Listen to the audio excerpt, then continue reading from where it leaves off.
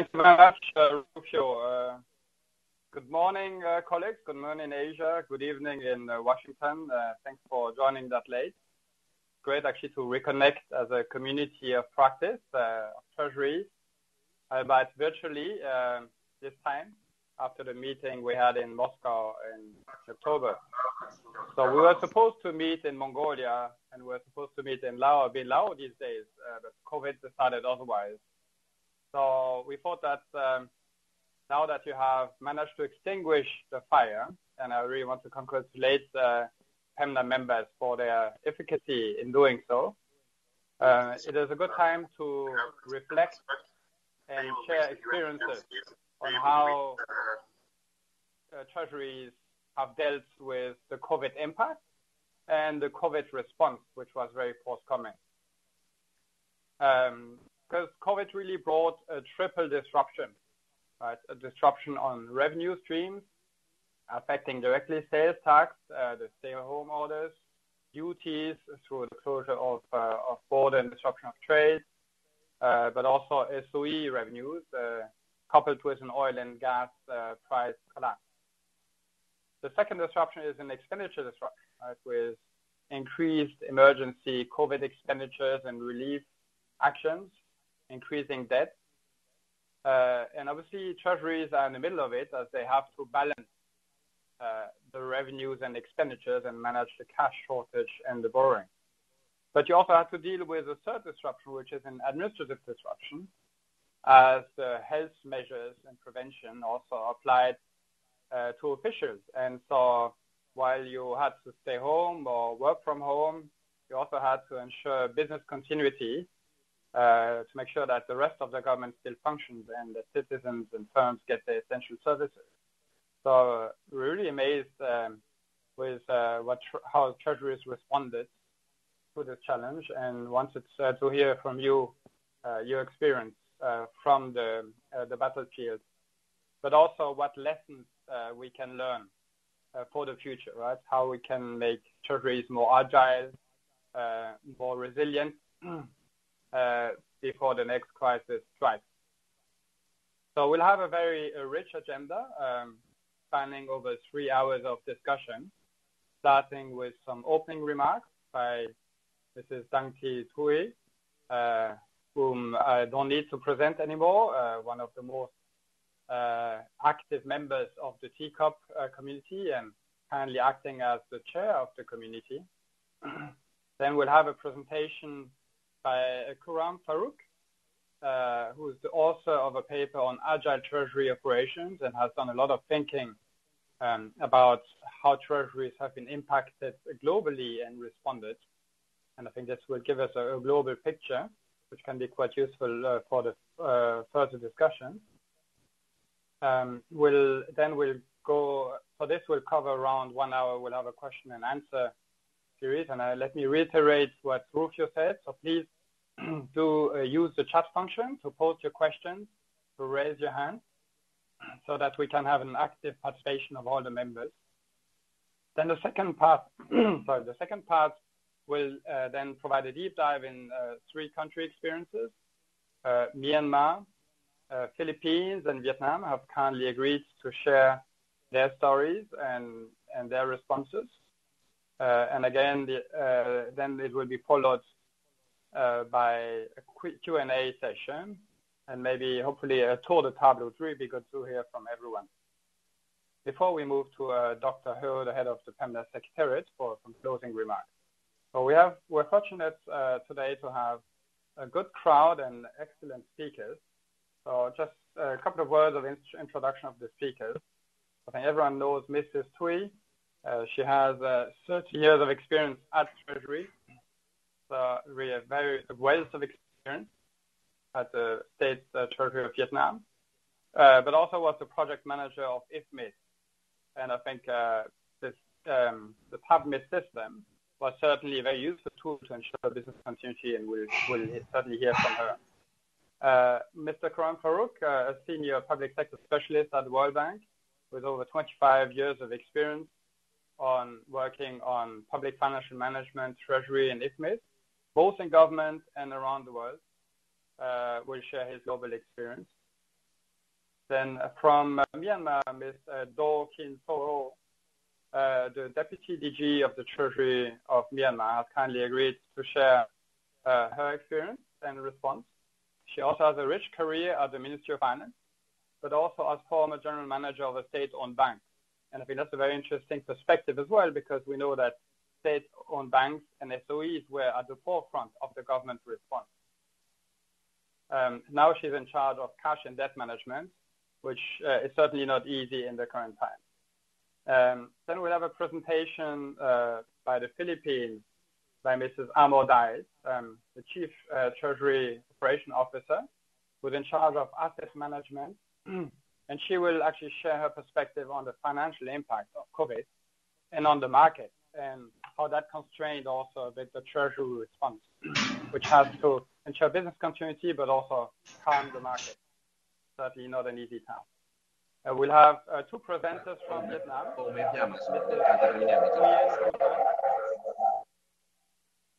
Mrs. Huyen Hutan, who's the Director of Cooperation at the Vietnam State Treasury, and a very active PEMNA member, familiar to many of you.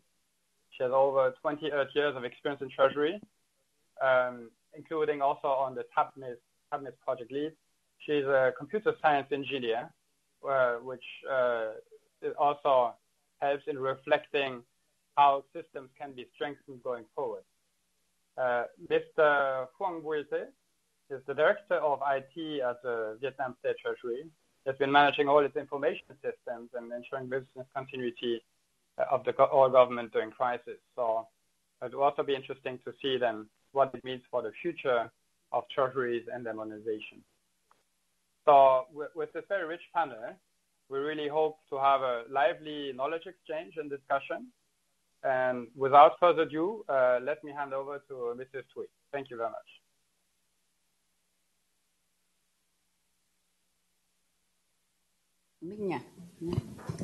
Vâng, xin cảm ơn ông Fabian về cái lời giới thiệu. Xin chào buổi sáng tất cả các quý ông, quý bà. Mrs. Thuy from Vietnam. Thank you, Mr. Fabian, for your introduction. Good morning, ladies and gentlemen.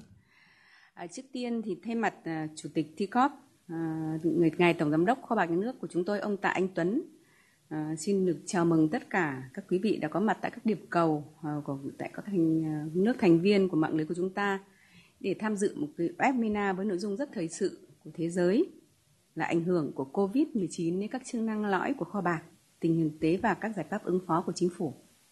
On behalf of the TCOP Chair and VST Director General, Mr. Trần Anh Tuấn, I would like to extend my warmest welcome to all members participating in this webinar to discuss one of the most well-timed topics today, impacts of COVID-19 on core treasury functions, actual situations and government responses. Chúng tôi cũng rất vui mừng thấy rằng là các đồng nghiệp của chúng ta tại các điểm cầu ở đây, nhìn chúng tôi thấy rằng đều rất khỏe mạnh. Các nước thành viên trong mạng lưới của chúng ta đều đã thể hiện khả năng kiểm soát đại dịch tương đối hiệu quả, và hẳn là các cơ quan kho bạc của chúng ta trong thời gian qua đều đã duy trì vận hành tốt các cái chức năng nhiệm vụ của mình với một hiệu suất cao. I'm also glad to see that our participating colleges today are all in good health. The member countries of our network have proven capacity to effectively control the pandemic, and that our treasuries have been able to maintain our efficient operations. Kính thưa tất cả các quý vị, kể từ khi đại dịch COVID-19 bắt đầu khởi phát tại Vũ Hán, Trung Quốc vào tháng 1 năm 2020, thì thế giới của chúng ta đã trải qua những tháng khó khăn và mất mát với hơn 6 triệu người nhiễm và trên 350.000 người tử vong. Ladies and gentlemen, since the COVID pandemic started in Wuhan, China in January 2020, the world has experienced unprecedented hardship and losses with more than 6 million infected cases and 350,000 deaths. Đại dịch COVID-19 đã và đang tác động sâu sắc đến sức khỏe, cuộc sống của con người, gây ra nhiều tác động nặng nề đối với nền kinh tế, xã hội của tất cả các nước. Đồng thời là đại dịch cũng đã đặt ra những thách thức to lớn với hoạt động của toàn bộ xã hội mỗi nước, đòi hỏi sự lãnh đạo, sự phản ứng kịp thời và phù hợp với bối cảnh của từng nước, của các chính phủ. The COVID-19 crisis has significantly influenced the human health and life, rendered serious socio-economic impacts on all countries, and posed major challenges to all aspects of the society in each country that would require strong leadership and prompt government responses relevant to the circumstances of each country. Đối với Việt Nam của chúng tôi thì là một nước có cái biên giới rất dài đối với Trung Quốc, và cũng như nhiều nước khác thì chúng tôi cũng đã nhận thức được cái sự nguy hiểm của dịch Covid từ rất sớm. In Vietnam, we have a long border with China. Unlike many other countries, we became aware of the danger of COVID-19 from the very early time. Thủ tướng của chúng tôi, ngài Nguyễn Xuân Phúc, đã đưa ra một thông điệp cho toàn xã hội là chống dịch như chống giặc. Và Việt Nam đã huy động sự tham gia của chính quyền các cấp, hệ thống y tế quốc gia, các nhà khoa học và sự hỗ trợ của lực lượng công an, quân đội, và kêu gọi toàn xã hội cùng thực hiện các biện pháp chống dịch, và đã được người dân ủng hộ cao. As our Prime Minister, Mr. Nguyễn Xuân Phúc delivered the message, fighting against the pandemic like a war. Vietnam has mobilized the participation of all government levels, our national health network, our scientists, our military and police forces, and all in the society to embark on pandemic control actions with full support from the public.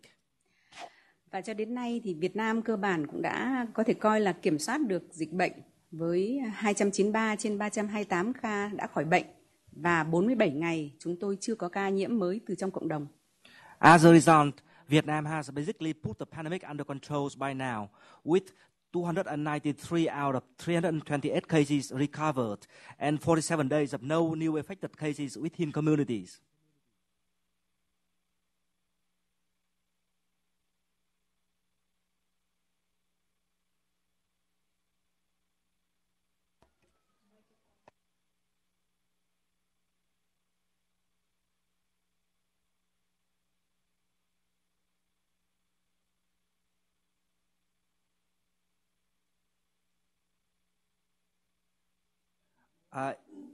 In the context of the pandemic, I think that leadership in the Ministry of Finance of all countries have to face a challenging question: how to cope with the pandemic, with surging expenditure needs, to play the role of the government to support citizens and businesses, and to mitigate economic impacts of the crisis, while not all countries have sufficient reserves of resources.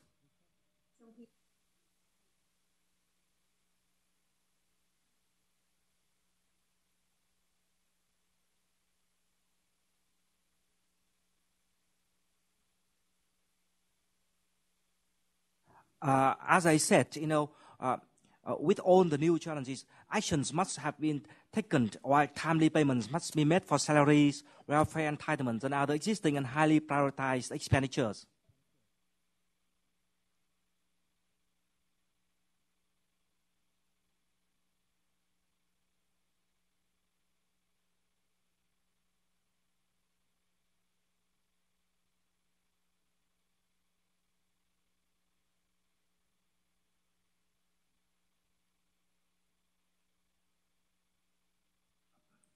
Why ministries of finance around the world have been trying to rearrange the raising and allocation of financial resources to incur and report on government expenditures in the context of special distancing, national isolation, disruption of commercial and economic activities. Từ đấy là có thể cho thấy rằng việc mà duy trì tốt các chức năng cốt lõi của kho bạc là rất quan trọng để chúng ta có thể giúp chính phủ đối phó với đại dịch một cách hiệu quả. It is evidence that the continuity of core treasury functions becomes extremely important for effective responses to the pandemic. Cộng đồng kho bạc trong mạng lưới PEMNA của chúng ta với vai trò là cộng đồng hành nghề kho bạc, chúng ta cũng luôn cùng học hỏi, trao đổi và thảo luận các cái khó khăn chung mà chúng ta đang phải đối mặt. CoP PEMNA is playing the role of a treasury community of practice where we mutually learn, exchange and discuss the common challenges that we have to face. Và tôi cho rằng hội thảo của chúng ta ngày hôm nay là một hoạt động rất kịp thời của mạng lưới để cùng nhau chia sẻ tình hình của mỗi nước, kinh nghiệm của cơ quan kho bạc, của các thành viên trong việc duy trì hoạt động và đóng góp vai trò quan trọng như thế nào để hỗ trợ chính phủ triển khai các giải pháp ứng phó với đại dịch. I think that the webinar today is a timely action of the network for us to share the facts of each country and experience of our treasuries, of how to continue the treasury functions in each country and how to make important contributions to support our governments in the actions against the pandemic. Tôi hy vọng rằng hội nghị trực tuyến của chúng ta sẽ đem lại hiểu biết chung chung giữa các nước thành viên về các giải pháp để đối phó với ảnh hưởng của Covid tại mỗi nước, cũng như là ảnh hưởng đến các cái chức năng lõi của kho bạc mà chúng ta đang thực hiện và tình hình thực tế và các giải pháp của chính phủ để đảm bảo mà vượt qua được cái đại dịch này. I do hope that this webinar will bring us mutual understanding and also knowledge of new measures to cope with the COVID-19 impacts on core treasury functions, the current situations, and government responses. Thay mặt TCOP, thay mặt toàn bộ các thành viên của mạng lưới của TCOP, tôi xin được cảm ơn ban lãnh đạo PEMNA, ông Fabian, các văn phòng World Bank tại các nước thành viên mà tham gia hội thảo ngày hôm nay, và đặc biệt là ban thư ký của PEMNA đã giúp TCOP tổ chức hội thảo này. On behalf of all members in TCOP, I would like to express my profound thanks to the PEMNA leadership, Mr. Fabian Schroeder, World Bank offices in the region, and especially the PEMNA Secretariat for preparing and organizing this webinar. Và thay mặt Chủ tịch TCOP thì tôi cũng xin được cảm ơn các nước thành viên đã trong cái điều kiện bối cảnh là chúng ta cần phải tập trung cao cho duy trì cái hoạt động của chúng ta trong thời đại dịch, nhưng các nước cũng đã rất tích cực để chuẩn bị và để chia sẻ trình các cái kinh nghiệm của mình trong cái ngày hôm nay, buổi hội thảo ngày hôm nay. On behalf of the chairman, I would like to thank all the members in the context of focusing to fight against the pandemic. You spend your time to participate in this webinar. Và cuối cùng thì tôi xin chúc sức khỏe tất cả các ông bà và chúc cái hội thảo của chúng ta ngày hôm nay sẽ được thành công. Without any further ado, I would like to express my best wishes to all of you, ladies and gentlemen, and to the success of this webinar. Over. Sau đây thì xin được chuyển lời cho ông. Thank you very much, Mrs. Tui, for getting us started. And indeed, I think congratulations really to the countries in Asia for the very effective and proactive response. I think many countries around the world can learn from the Asian experience and are looking towards you. And so I think the knowledge sharing from this TCOP will be shared more widely afterwards. It's I think proactivity and experience is really key, and I think that's something we'll also hear from Farouk.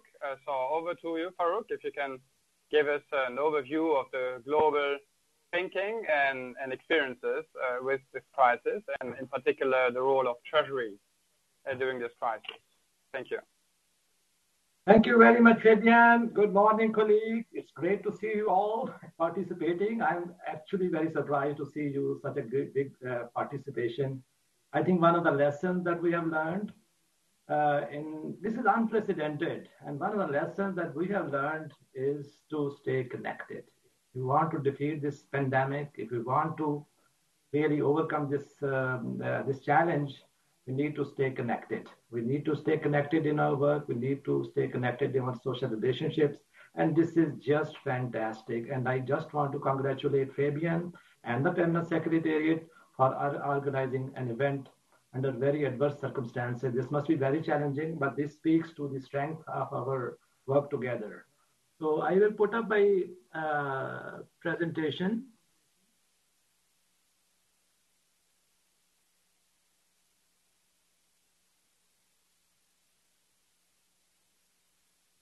So can you see the screen now? Excellent. Thank you. Yes. So I think as Fabian and Mrs. Tui has set up the context, I will just be very brief. But my main presentation will be around ensuring business continuity in general. But then I will dig deep into how various treasuries around the world, they have operationalized emergency arrangements for the core treasury function. That's where most of the discussion will be around. And then maybe some of the lessons that we should keep in mind when we move into the recovery and reconstruction phase, which are extremely important for resilience. I think I can skip it. The most critical part for the treasury is to see what are the most important functions, how to fast track fund flow to the right direction, and how to ensure transparency and efficiency.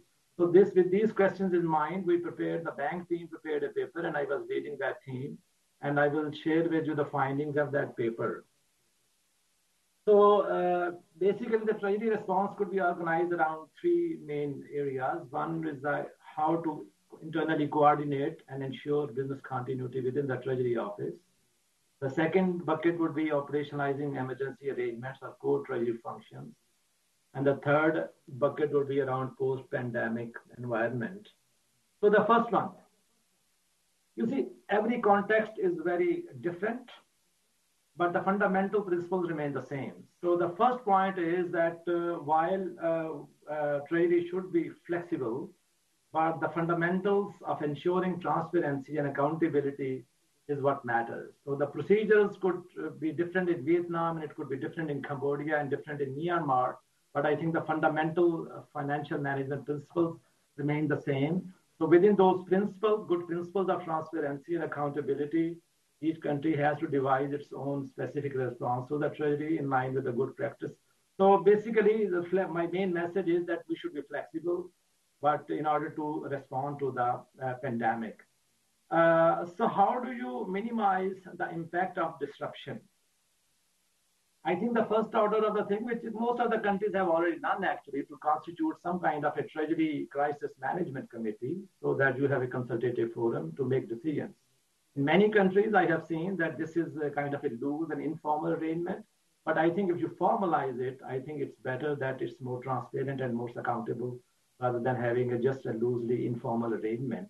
And this Treasury Crisis Management Committee should have a clear line of sight with maybe there is a committee or task force within the Ministry of Finance, and there is a cabinet level crisis management committee. So they should all be aligned. They should all be working towards the same policy objectives. So line of sight and alignment is very important. And the big challenge for this crisis management committee would be how to operationalize social distance. So most of the countries I have seen that they were not prepared, by the way. So they were not prepared. They didn't know there was no business continuity plan, but they were just in a reactive mode, responsive mode. So the first order of the day was that they prepared staff rosters in most of the countries because people there was no arrangement for home-based work. So how to manage distance. So for example, in Armenia, they developed staff roster. In Saudi Arabia, they developed staff roster. Saudi Arabia was better prepared because they had some online arrangement of electronic document management. Then system that they could access online. And they immediately then facilitated the remote access to their payment systems. But most of the countries, I think they were just struggling, and they prepared rosters, and physically people were coming to the office. So some said that this X number of people were coming for 3 days. The others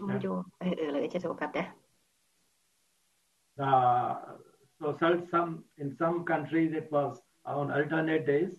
But staff roster was one of the important things that was done.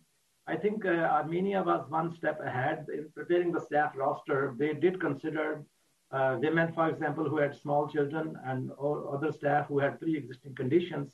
So they, during the staff roster preparation, they were allowed to remain home and not come to office, while the other staff were required to come to office. So this arrangement should be based to enable home-based work. And also, I think the succession plan is important because we have seen in some countries the top management, one of the, for example, critical member of the crisis management committee was also affected.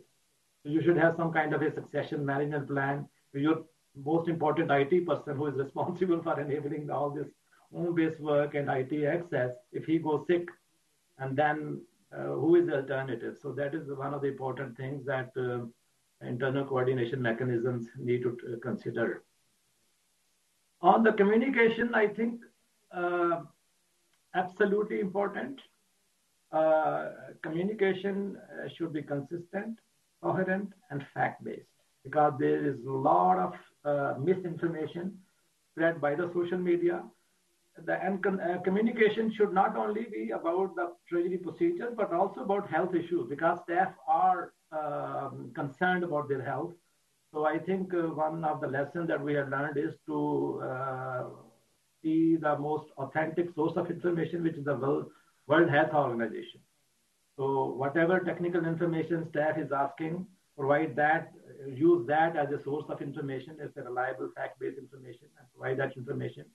So, and one of the consistent message in the communication should be that you do care for the staff's safety and health.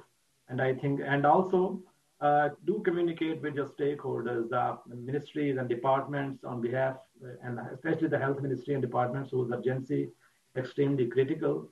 So have a very clear-cut communication line, and have one representative of the Treasury communicating to the outside world, so that you have consistent messaging, rather than different people communicating different messages. Similarly, monitoring and iteration business recovery plan. Always you have to learn, because things come, and then you have some of the, I have seen some countries, they have established WhatsApp message groups. So they get feedback constantly from the ministry. This is working, this is not working, our payment has been delayed, this and that. So I think you have to constantly monitor your plan, learn lessons, and then reiterate, basically, be agile in your planning. Nothing is cast in stone. We are working in a reactive mode. So there are always opportunities to improve and monitor. One important thing is to get the feedback if you want to improve and monitor. And one of the suggestions that we have made in the paper is to appoint a specifically feedback officer who proactively reaches out to the clients, ministries and departments, and asks them, gets the feedback and prepares reports, and which is submitted to the Treasury Crisis Management Committee, so that you are constantly learning and then doing improvements in an agile manner. So this slide talks about the core processes. So it has 4 buckets. One is how to operationalize the critical business processes and business functions. The second is the cash management and fund flow. The third is the payment processing. And fourth, the fiduciary oversight and responding. On the legal provisions and the business continuity, I think the most fundamental message is that whatever are the many countries have existing legal frameworks that define how you respond to a crisis. So follow that framework. You have to follow the rules of the game. For example, in Caribbean countries, there is a set rule that in emergency, all the existing Treasury procedures are suspended, and urgent Treasury procedures are activated automatically. So once the emergency is declared by the government, then the regular Treasury procedures are suspended in Caribbean countries. But in India, for example, no procedure is suspended. There are emergency provisions within the constitution and within the legal framework that gets activated, and then they work within those procedures. So every country has unique legal framework. I think you should adhere to the legal framework. The second part is to do a rapid assessment. As I mentioned earlier, most of the countries were not prepared, and there was no business continuity plan. But I think we are in this phase in which already various treasuries in the countries, they have done that. Actually, they have done a rapid business process assessment review, and then identified what are the payments that need to be accelerated and what are the payments that can be slowed down or even suspended. So on the cash management and fund flow, I would come to my second point. So every country, as Fabian also mentioned, is facing cash crunch. Economies are rattled one after another. So Treasury is responsible for managing cash. So the efficiency of cash management was important even before, but now it is extremely critical. So as we have seen in many countries, there is a lot of idle cash lying in various bank accounts. In one country that I have worked with, there are 34,000 bank accounts which are not connected to the Treasury single account. So I think one of the important things that Treasury need to consider is to how to sweep all the government funds into the Treasury single account. I know it has its nuances, that it has difficulties. For example, SOEs, they might have their separate cash, so they maybe you get into a difficult area. But at least the core government's bank accounts, that cash you can bring in easily within the existing rules of the game. So I think that is important from a cash management perspective. Similarly, donors. Now, there are a lot of donors who are interested to support the client countries, but then they have reservations about how to protect their money. So I think their reservations are legitimate. And in order to assuage their fears, I think the ring fencing the donor funds account into a separate bank account makes sense. And then some countries are raising cash actually. For example, Hungary, in the first week of April, they issued special bonds and they were able to raise 2 billion euros through those bonds from the market. Similarly, on the cash limit, when you are spending, you typically in many countries, there are cash limits under which the ministries are allowed to spend. I think those cash limits now need to be revised so that ministries, especially the health ministry, has more flexibility. They don't need to come to the Ministry of Finance for every approval. And a lot of COVID response is happening at the sub-regional level, sub-national level. So the provincial governments or state governments or maybe the district governments, they are also heavily involved. And then most of these, they depend on from the central ministry for the fund transfer.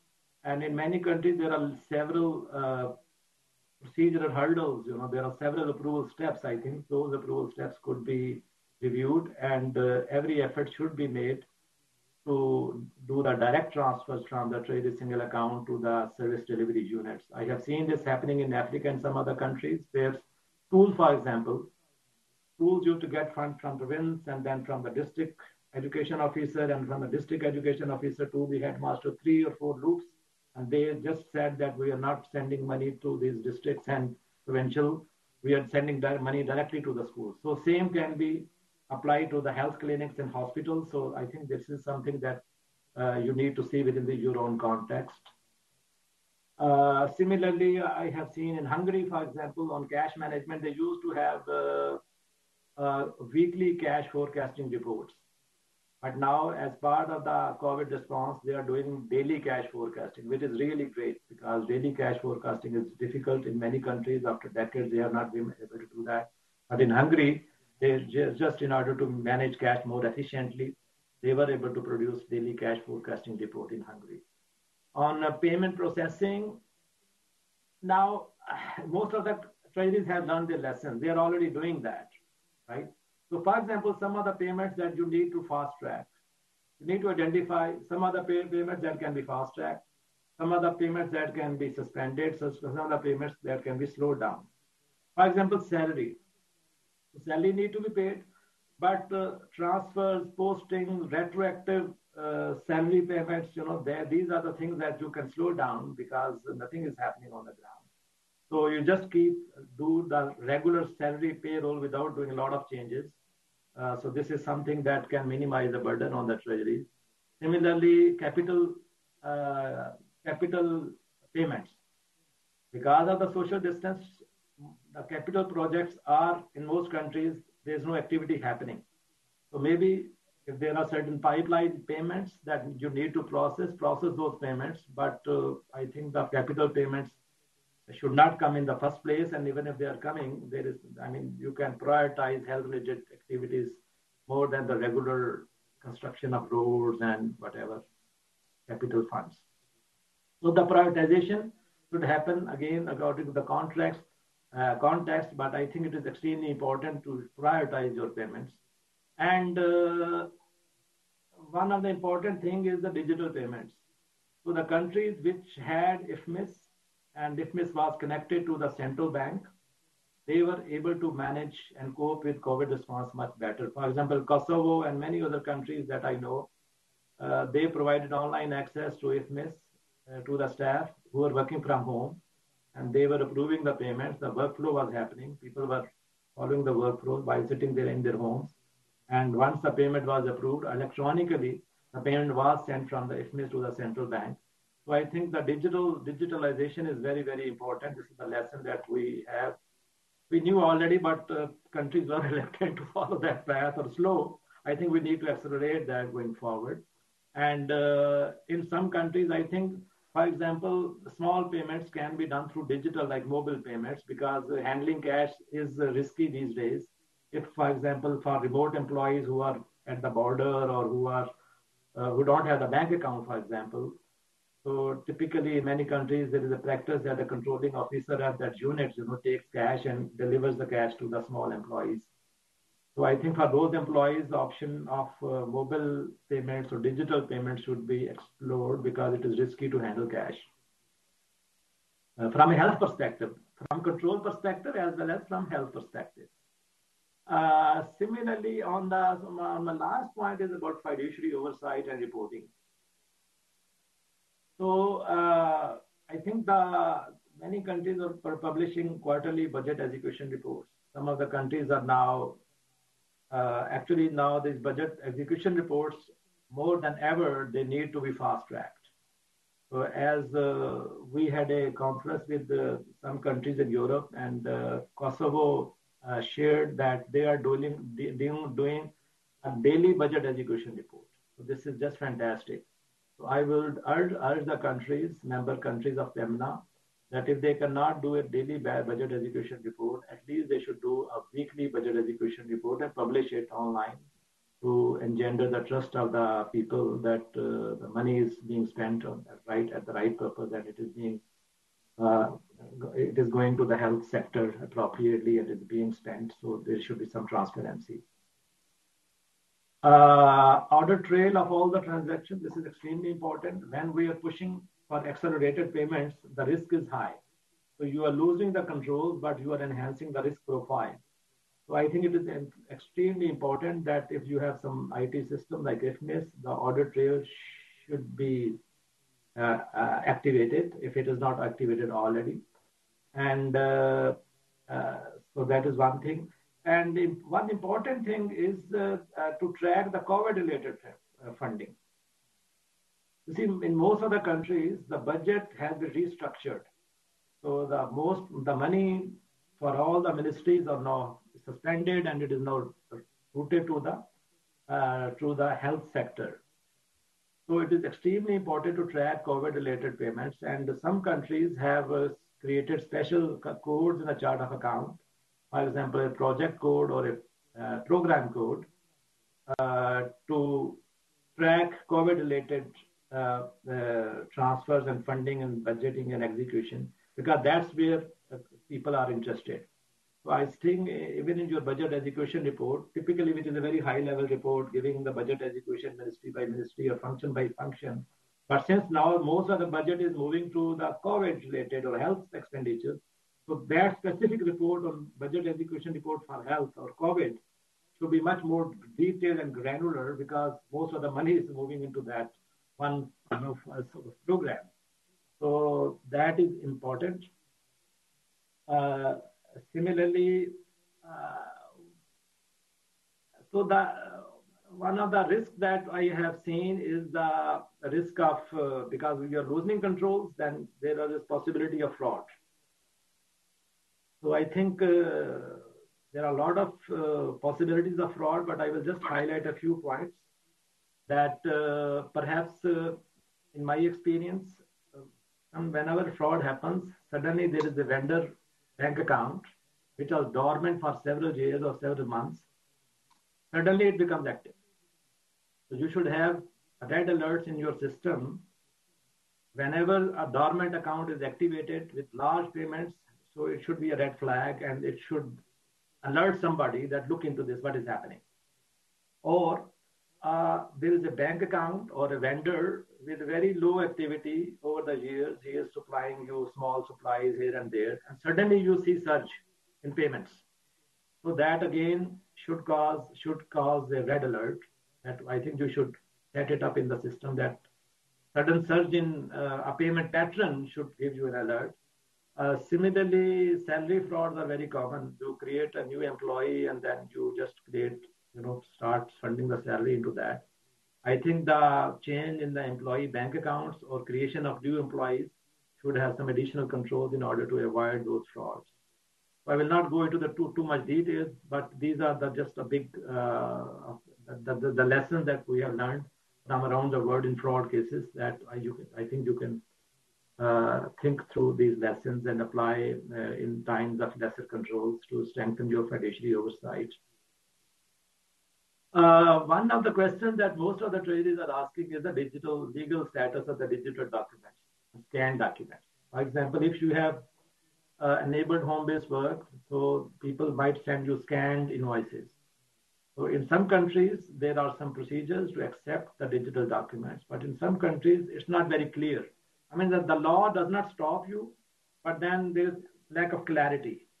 So I think Treasury should devise some procedures to accept the digital documents. One of the options that some countries have adopted is to accept these documents as provisional documents. So you accept them as provisional documents, but then ask them, if you don't have the legal procedure, to submit the physical documents when they can come, but at least you don't hold their payments. So you can accept them as provisional documents. So since I'm running slightly out of time, so I will be quick now. This is my perhaps last slide, and I will have one summary slide.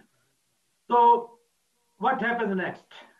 You're already in the middle of pandemic. Perhaps some countries like Vietnam, they are over the hill. They have already, I think, come to, very fortunately, they are come to a stability mode. But now we should think about recovery. One of the important lessons that we have learned is that most of the treasuries were not ready. They didn't have any business continuity plan. Now is the time in the recovery phase that we prepare business continuity plan that if the pandemic can come, and there is a strong possibility. Scientists are telling us that there might be a second wave. So I think preparing a business continuity plan would be important. And important thing is that many treasuries have already have some kind of business continuity plan. So incorporating the lessons you learned from your response in the proper business continuity plan is important. The second piece is the IT system and GovTech. I think you should strengthen your IT systems and the security and infrastructure. Many countries had IFMIS, but they have no mechanism to enable remote access to IFMIS. If that is the case, similarly, countries didn't have even email, the formal official email to communicate. Similarly, the document management system on scanners and other digital technologies, which are essentially very, very important. I think in the post-COVID phase, this is the time that we should strengthen our IT systems for remote access and home-based work. And if there is no IT system to accelerate reform that we have been advocating and strengthening over the last many decades, I think it's more than ever necessary to accelerate the digitalization in every aspect, especially with treasuries. And then you need to measure progress on recovery. This is again very important, how the budget situation is, how the ministry's spending patterns are, how the reports are happening. So this is important from a business continuity planning perspective. The second piece is the disaster risk financing mechanism. Many countries, they didn't have any disaster risk financing mechanism. Some countries which were used to having disasters, like Caribbean countries, they have tornadoes and floods. They had some kind of a contingency funds which they can pull, but most of the countries have no contingency fund, I think. So I think there is a need to think through some kind of a disaster risk financing mechanisms. Some countries have opened special purpose bank accounts, because right now there's a lot of surge in charity and NGOs and other donors and even citizens wanting to contribute to the national cause. For that money to flow into the system, some countries have opened special purpose trust fund accounts. So I think this is important that you open the special purpose trust fund accounts. And then you need to be very transparent about this, because transparency of these trust fund accounts is again a question mark. And people lose trust if there is no transparency of the use of these trust fund accounts. The last point is the system readiness. Again, some of the important reforms that we have been trying to promote in most of the client countries, there's a need more than ever that they should be accelerated. So the Treasury single account and the use of IFMS and technology and GovTech will be extremely important. And post-audit, post-audit, again, since right now, audit is held up in most other countries. There is no audit happening because treasuries are in a very emergency situation. But I think in the post-COVID phase, treasuries should think through and support the audit, post-audit, both internal audit as well as external audit, to see, to see the controls and what other control weaknesses are happening during the response. And coordination with the Supreme Audit Institution will be very important. So in summary, I think the business continuity plan through some kind of crisis management committee and communication and operationalization of home-based work is important. Of the emergency arrangements, then again, follow the legal framework, but then assess which business functions are important, which payments can be accelerated, which can be slowed, which can be suspended, and move towards digital documents and digital payments, strengthen your fiduciary and oversight. And in the post-COVID, my key message is to prepare the business continuity plan, prepare special audit for COVID-19 related expenditures, and increase and accelerate the use of technology. I'll stop at that. Thank you very much.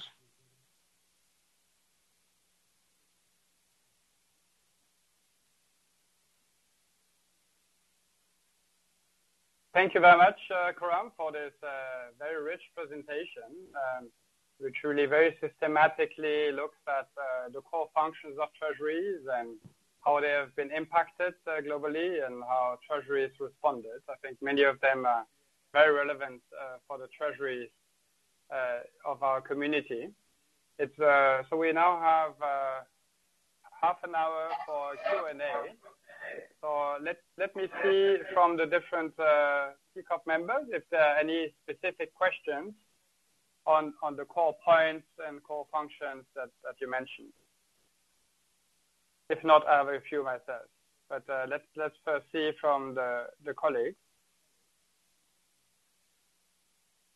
You can also use the chat function to send in your questions or raise your hand. So maybe in the meantime, I think what you said also resonates with the survey the PEMNA Secretariat did in May, leading to the CoP, which also looked at the fiscal responses. And I think indeed many of these fiscal responses were implemented by Treasury. And so it's a major aspect that came out of it was really reallocation, and therefore I very much appreciate your title of agile. It's really about agility, proactivity. Now, how can we reallocate resources quickly where it's needed, first to the health center, the front line, but then also quickly to relieve expenditures to people, to companies.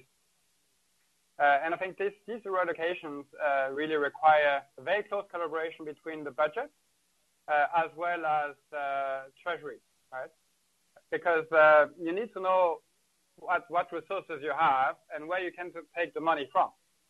And that's very good to hear that some countries speed up the budget execution monitoring to make sure that we don't cut contracts which are ongoing, we don't create arrears, we don't actually have negative impacts through our allocations. So I think that's really something which would be very useful to hear from the PEMNA members, how they went about these reallocations, because this was really the first line of government responses to the COVID crisis. And it did include quite a few aspects which you mentioned, requiring sometimes more flexible rules, proactive cash management, proactive procurement. Many of our treasuries also have the procurement function, and then really the effective payment.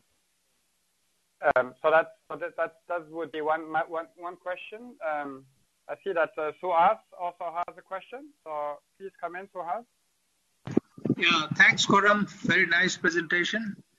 I just wanted to mention that given the crisis, given the extent of the crisis, and given the extent of development in some of the countries, it's good to have IT-based solutions. Some of them could be done very quickly, but we need to move on two parallel tracks. One is what can we do in the immediate future, next 3, 4, 5 months, using the existing systems to improve things, and simultaneously move on a parallel track to improve the IT solutions that may provide a more finer and long-term solution.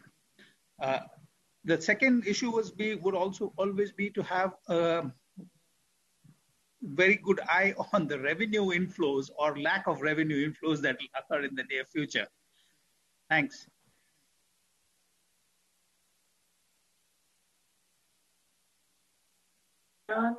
Great point. I think always the discussion with the service delivery ministries has been, even before pandemic, is the balance between flexibility and control. While the health ministry has always complained that we don't have the flexibility, but the Ministry of Finance always has emphasized control. So what is the right balance? I think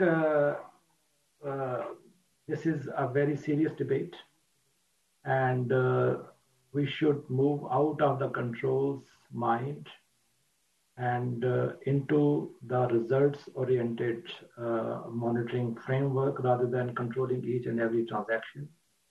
So give the budget, give the money to the ministry, and ask them about the results rather than controlling their each and every small payment. So I think in this regard, there are several discussions that are already happening. One of the discussion is to give some kind of like a plastic card to the spending units and raise the limit of the interest that they can spend. So this gives them more flexibility, and then obviously result-based monitoring rather than ex-ante payment control at a very small level. Just monitor big payments. You don't need to monitor every small payment. So there are several PFM tools and techniques. Program budgeting is one, for example. And similarly, the interest account, advance payments to the service delivery units. And then the level of the allocation authority. In India, for example, the Ministry of Finance gave blanket spending authority to the Ministry of Health. Usually, typically they issue, for example, monthly or maybe quarterly allocation of authority, spending authority, release. But during the COVID, they just gave the blanket authority. They said, whatever budget you have, you can spend it.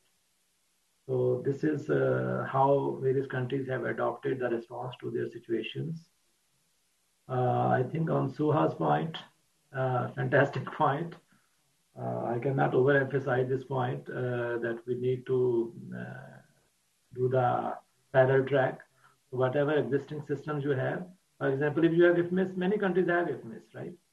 So it takes very little to enable remote access. Just giving you one example. The infrastructure is already there. You have servers, you have server rooms, IFMIS, whatever network. You just give them remote access. Similarly, in Myanmar, I think Madam is here, we are working with Myanmar authorities that a lot of staff are using their personal mobile phone to do the coordination. So you support them with the data plan, right? So why should they pay for the data they are using for the official function? So I think this coming back to the Suha's point, there are some quick fixes that we can do immediately in the next 3 to 4 months actually. So which we are doing in Myanmar, we are doing. Fabian is leading the charge, and we are supporting the government to assess their requirement, immediate requirement. For example, video conferencing or email, official email. Many countries don't have official email in the treasury, right? So these quick fixes can be done. But of course, I think the real thing is the long-term reforms around the coverage of IFMIS. Most countries have IFMIS, but the coverage is 30%, 60%, 70%. So a lot of manual processes. So we need to digitalize, we need to automate the processes. And I think one of the important area of reform is the digital payments. Fabian and I have been discussing in Myanmar's context and in some other context also. I think we should promote that. This is high time that we should start thinking. And even with Suhas, we have been discussing that offline. So this is something I think that we should promote. I think, Khurram, the point you're making is also very important, that just because there is a crisis, the long-term perspective of how things should improve, how systems should improve, should not take a backseat. They should continue at the same time. While meeting the crisis, we should not forget that there has to be a long-term plan to improve systems and procedures. No, thank you, Suhas, and that's an excellent point. Maybe would like to build on that. Indeed, some of the agile practices we had to implement during this crisis, maybe we want to keep them and enshrine them in our legislation. Now, whether it's home-based work or at least more connectivity and more flexibility, now there are companies like Twitter which will make that a rule, but also more budget flexibility. And Khurram mentioned, indeed, having a strong mechanism in place for disaster risk financing. So many countries have developed that for the type of natural disasters, which has really a physical impact. But these systems were stretched now by this type of health disaster, which was really foreseen. And so that would be interesting to see and hear also from different colleagues from the community. What are the lessons learned from this crisis? Let's no crisis go two ways. So what are the good practices, the agile practices, which we should keep going forward, and how can we build that in the reforms and support?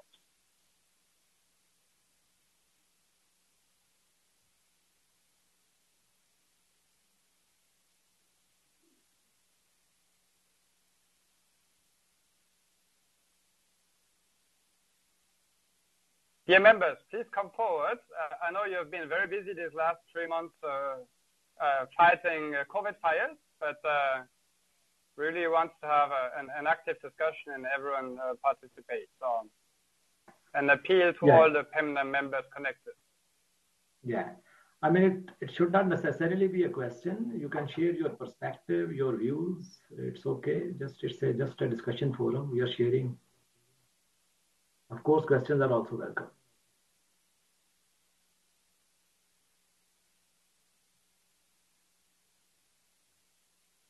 And you can share them in writing also if you want through the chat group. That's the benefit of WebEx. Just while colleagues come up with their comments and questions, maybe one last from my side on this topic. I saw that some countries like Korea, for instance, did pre-financing. And I guess that's sometimes a bit difficult in current rules, where you haven't received the service yet, and it's not for a works contract where it's really enshrined in the contract, and there's no guarantee that secures that. So, Khurram, if you can maybe share some experiences on pre-financing, that would be useful. Can you elaborate a bit on pre-financing?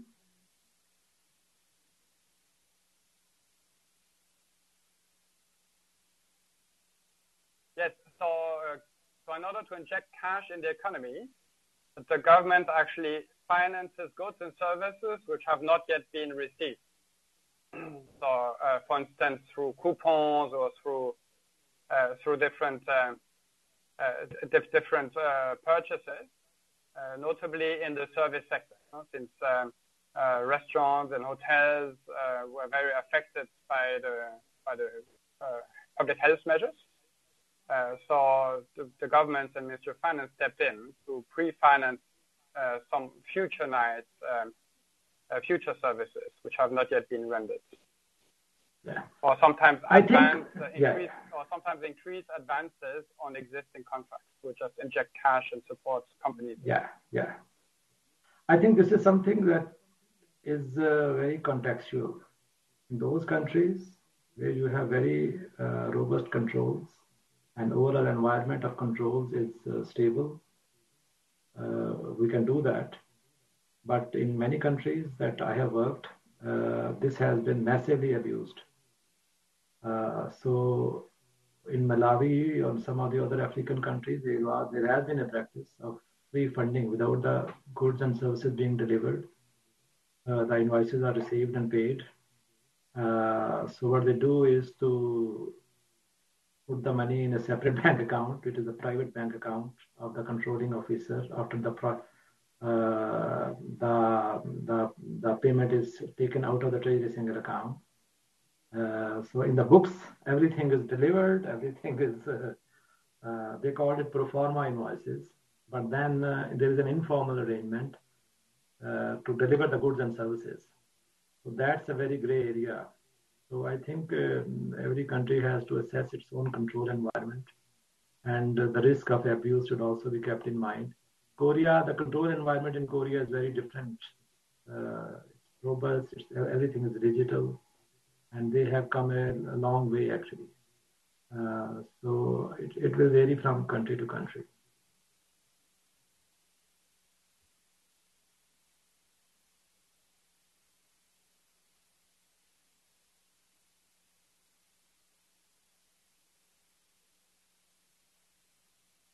Thank you, Khurram.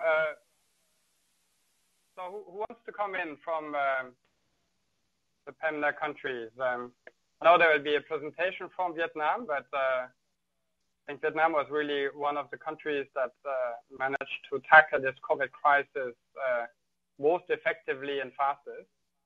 Zero dead and kids back to school now. So it would be interesting to hear a bit from you. We also see that Indonesia is connected and also had very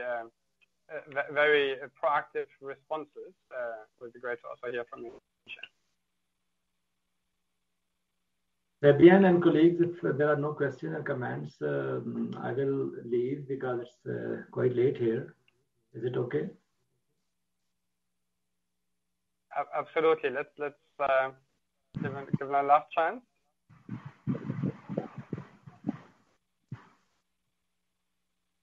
Colleagues, anyone wants to come in on this Agile Treasury presentation, or should we move to the next session?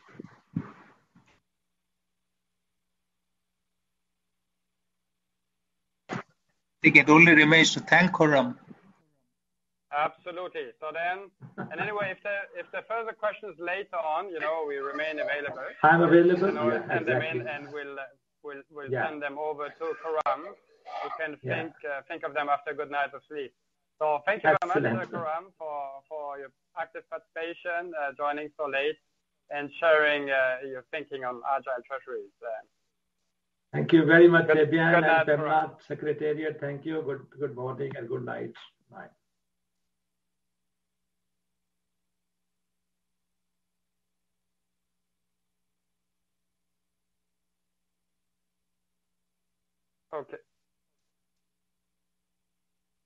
Okay. So we let us then move to the next session, which is a deep dive on country experiences. And thank you very much for Myanmar to volunteer a presentation. Myanmar has had a very strong response to the COVID outbreak. The government adopted the COVID pandemic relief plan. And again, many of these roads lead back to Treasury, which has to help implement them, help find the cash to implement them. It's a combination of different relief efforts. I don't want to steal the presentation, so without further ado, let me hand over then to Myanmar. And hopefully there will be lots of discussions. It will be also good to reflect on what we heard today on Agile Treasuries globally and what it means for Myanmar. So Please, Do Kin So, the floor is yours. Thank you for your presentation.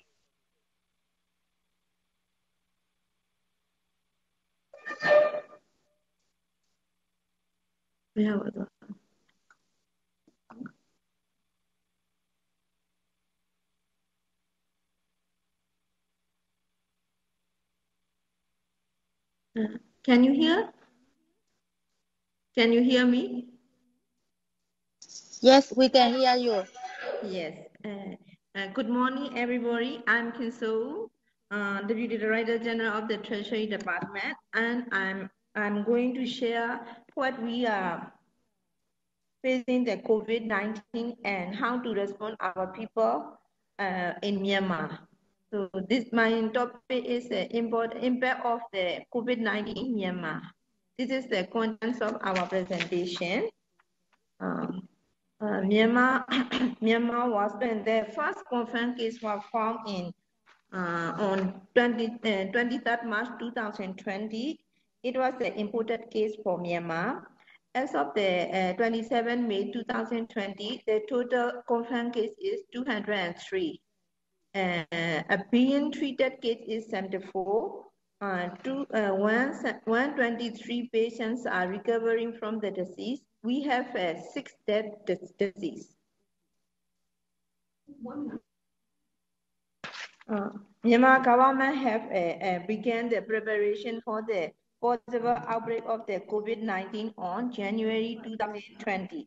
The government is taking several precautionary measures. One of them is a public hand washing campaign on 21st March 2020. In order to reduce of the risk of spreading the COVID-19, to encourage people to stay home and to practice the social distancing and to wear the mask when they go out. And the government also imposed a night curfew across the country. And the Ministry of Health introduced the National Call Center for COVID-19 on 8 April 2020. The government began community-based facility quarantine on 22nd March 2020 to enforce health quarantine declaration, isolation in concentration for high exposed persons. And on from the 1st April 2020, our state councillor, Dr. Aung San Suu Kyi, speak via Zoom with the people, helping in fight against COVID-19 pandemic. We also, amid the outbreak of the COVID-19, the government is taking several precautionary measures and simultaneously trying to stabilize our economy, like other countries. So the government introduced a certain relief measure for the business that is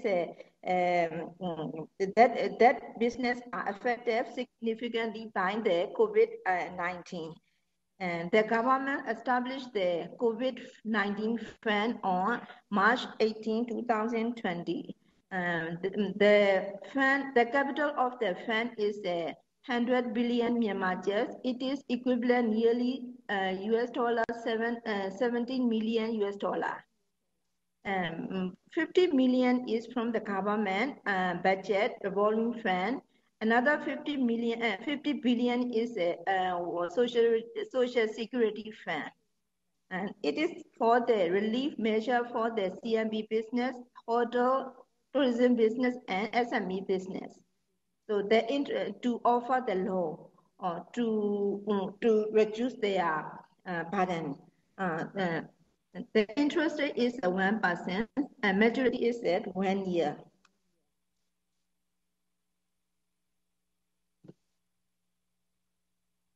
And also, the government also is the deadline for the tax payments and introduce the tax exemption for Myanmar-owned business. The extension of deadline for the advance corporate income tax and commercial tax payment for the fiscal year 2020 And also the business for the business, they will also have exempted from the paying the 2% advance income tax on export until the end of the current fiscal year, end of September 2020. For the workers, the government also to ease the deadline for the contribution payment. They extend their deadline for the payment from the 15 days to 3 months. We also have a fiscal measures in response in Myanmar. So to mitigate the economic impact of the global pandemic by implementing the new measures and response plan ranging from the monetary reforms and increased government spending to strengthen the country's healthcare system.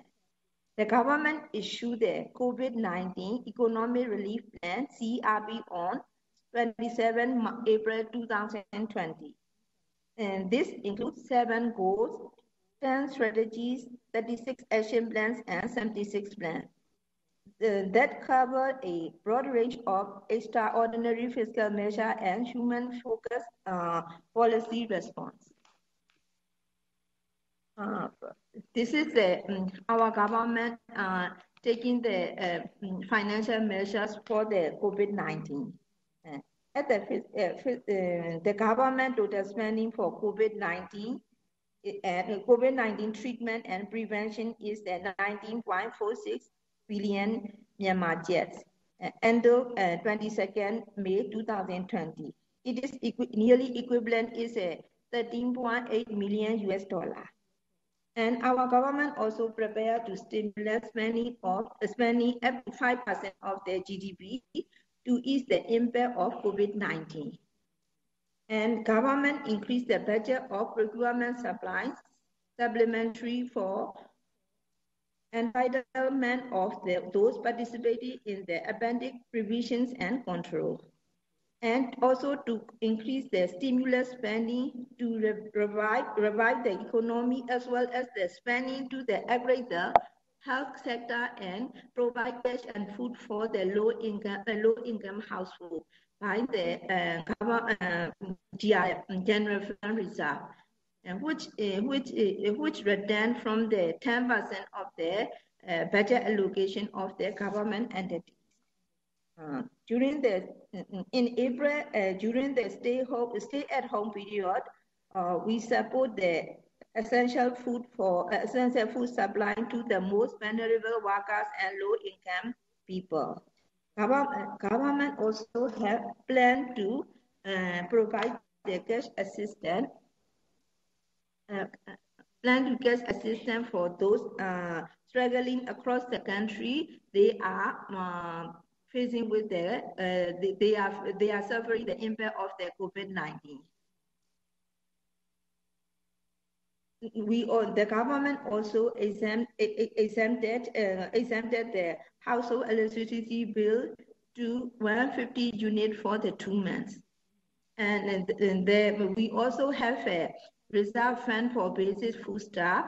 It is in the fund is 38 billion Myanmar jets for the possible emergency condition at the COVID threat. For the development assistance to response, we also have a financial assistance from the World Bank and IMF. So we have on 22nd May 2020, we have approved from the Parliament to take the $50 million emergency loan from the World Bank to improve hospital system, especially for the ICU facility and capacity of health workers to battle COVID-19 across the country. We expect the budget deficit widen this fiscal year and next due to the extra spending to mitigate the impact of COVID on the economy. So we have IMF. We also have we take the $700 million from the IMF to plug the budget deficit resulting from the increased spending on the economic recovery, social security, and health sector improvement due to the COVID pandemic. The other measure in Myanmar is we reduce the for the monetary reform. The central bank reduced the interest rate.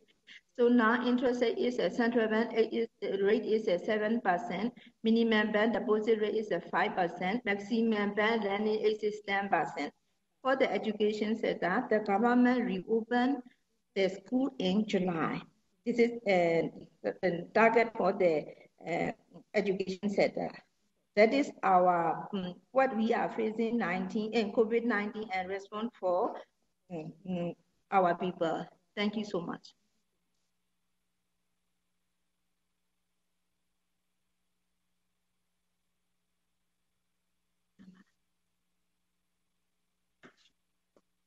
Sorry, I was muted. Thank you very much for this presentation. Indeed, Myanmar had a very large response and multifaceted response to COVID. We tried to provide relief to people, to companies, as well as obviously supporting very urgent emergency health expenditures and relocations. I think what was also interesting in the case of Myanmar, it's really a whole of government effort, which mobilizes local government, central government, Ministry of Finance, different ministries, but also state-owned enterprises. And particularly state-owned banks, right, which are really the main instrument for providing credit and loan facilities at very low interest rates to enable companies and to overcome the cash crunch. I mean, it's a great presentation. It will be interesting also to hear then later during the Q&A how other government institutions responded to that, and more specifically the central bank. So what measures the central bank took and how this partnership between Treasury and the central bank worked. But before the discussion, let me hand over to the Philippines for the presentation. So Ms. Amodas, the floor is yours. If you can please show us your presentation and run us through your experience of sweating through the COVID crisis and trying to reassure financial markets and ensure the unprecedented financing needs that arose in the Philippines. Thank you. Thank you. Thank you, Fabian. I hope everybody can hear me clearly. Hello? Okay. I'll be sharing my presentation, but while I'm sharing my presentation, I'll just give a short background of what happened in the Philippines. So the last 2 weeks of March marked the biggest challenge and was very chaotic for the Philippines. Many of these challenges resulted to now what we call the new normal. So on the 13th of Friday the 13th of March, President Duterte announced that the Philippines or the entire Luzon, including Metro Manila, will be placed under the enhanced community quarantine or lockdown, effective March 16, that's a Monday. So during the weekend, many of the Filipinos or citizens living in Metro Manila wanted to move out of the metropolis, and some rushed to buy food and supplies. So for the Treasury, the Treasury immediately organized a Viber group, of which the members comprise of the management officers or the MANCOM. So all of the communications, questions, instructions were directed through the Viber group or the MANCOM Viber group. So what are the challenges that was encountered by the Treasury? For one, we have we call it physical distancing protocol. So not all employees were allowed to report for work on Monday, on the 16th of March, because some of our employees are either 60 years old or above. Some have immunocompromised situations, and there were no transportation. So what the Treasury did is they identified the skeletal force or the skeleton workforce that would be reporting for duty. This only comprised of essential functions of the Treasury, basically working around payment, cash management, auction operations, and other that may be necessary for the Treasury to survive the lockdown. So since there were fewer Treasury employees reporting for work, some of those who are not reporting had to resort to work from home arrangements. And we had to use all our shuttle services or our transportation services to shuttle employees to and from the office.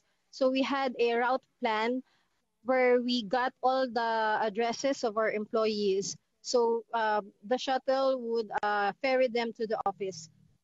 And then there was also the difficulty of coordinating with private and public sector. However, we used all media platform. We use the internet, we use the web.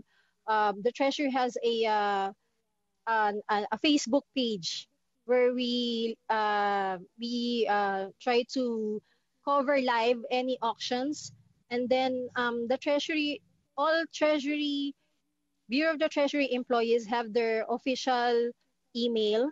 So all Treasury operations memos are sent by our records group and disseminated to all employees through their official emails. We also made use of various web platforms like the Zoom, the WebEx for meetings, and other webinars that the Treasury had to conduct. And what we did was a rotational shifting arrangement. So there's just a limited number of personnel that has to report for work. So in the previous normal situation, the work schedule of the Treasury is usually from Mondays to Fridays. But because of the shifting and the rotation, we have work from Mondays to Saturdays. And employees who are not working during the day are encouraged to work from home so that the Treasury operations will still continue. Due to the lockdown, a lot of people were not allowed to go outside of their houses. And so offices, shops, malls, and other non-essential stores were closed. There were very minimal economic activity because people only bought essential supplies like food and medicine, and they were holding on to the cash that they have because they were free to go out.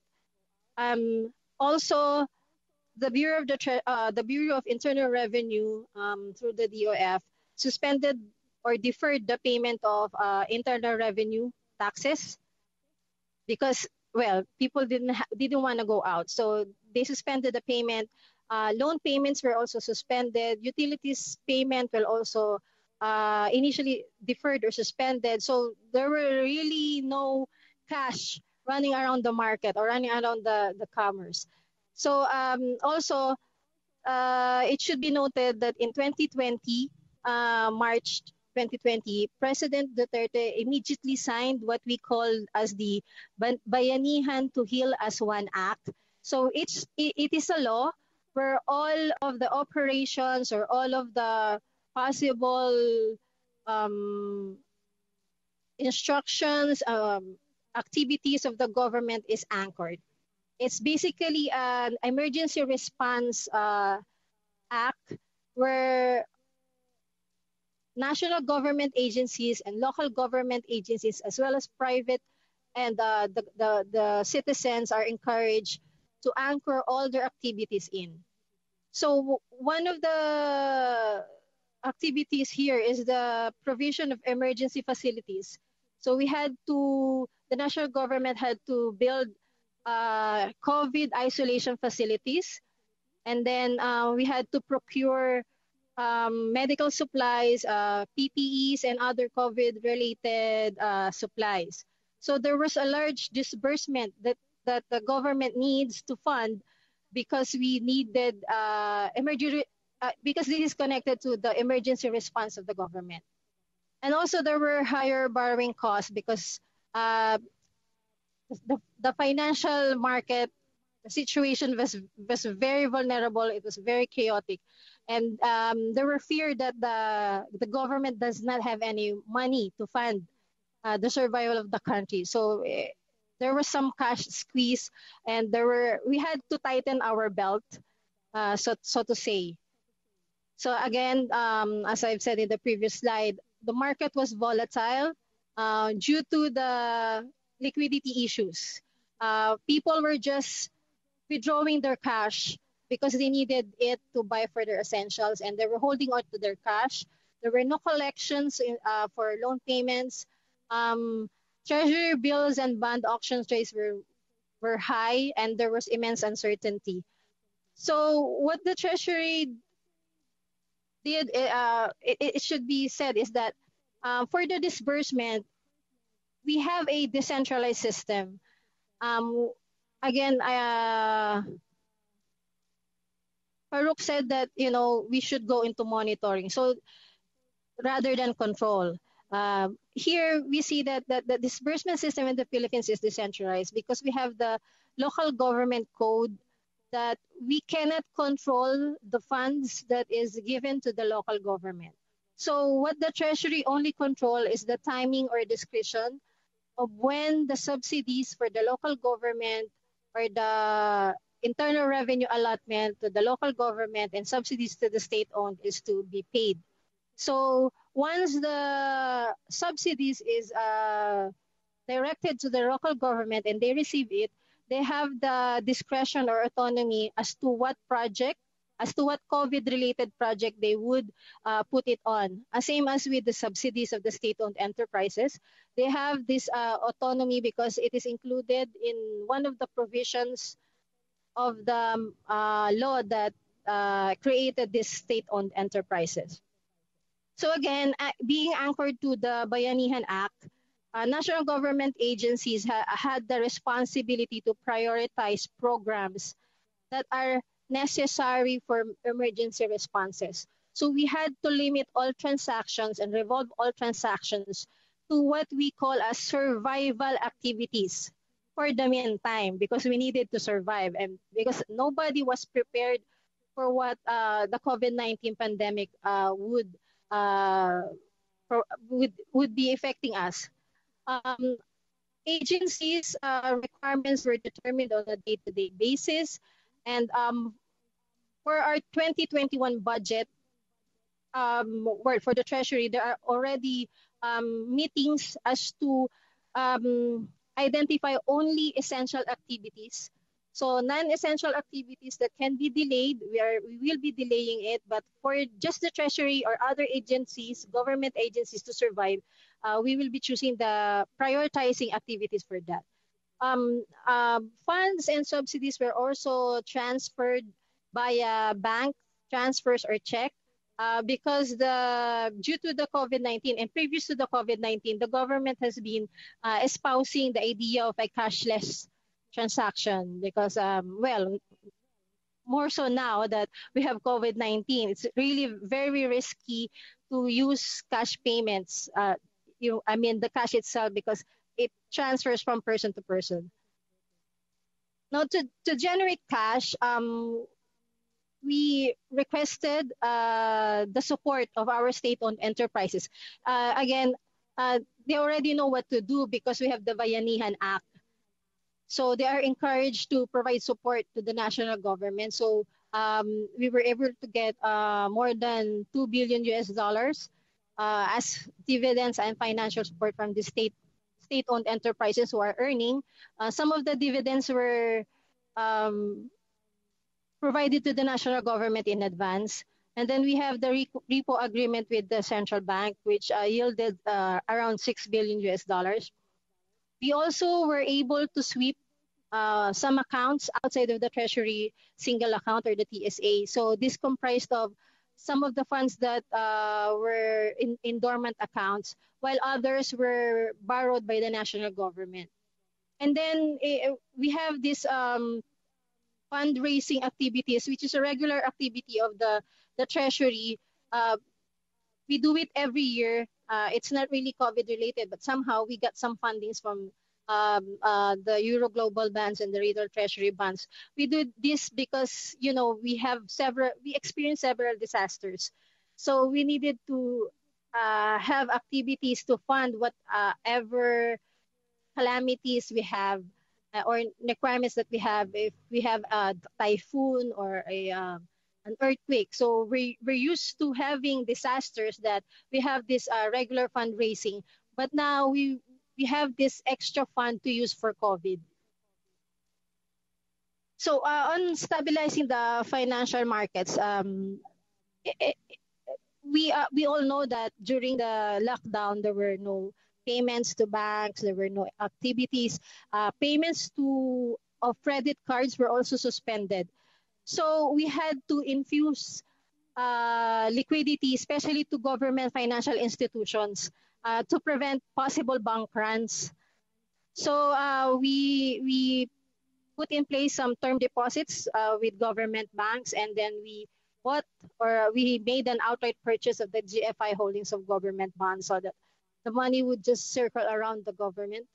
And then we also rejected excessively high interest rates because we have the mechanism to identify what is the benchmark rate. So if the rates are too high, we reject it to send signal to the market that although the government is cash, we have limitations in the cash, we can still find ways to source the fund. So you don't have to charge us with higher interest rates.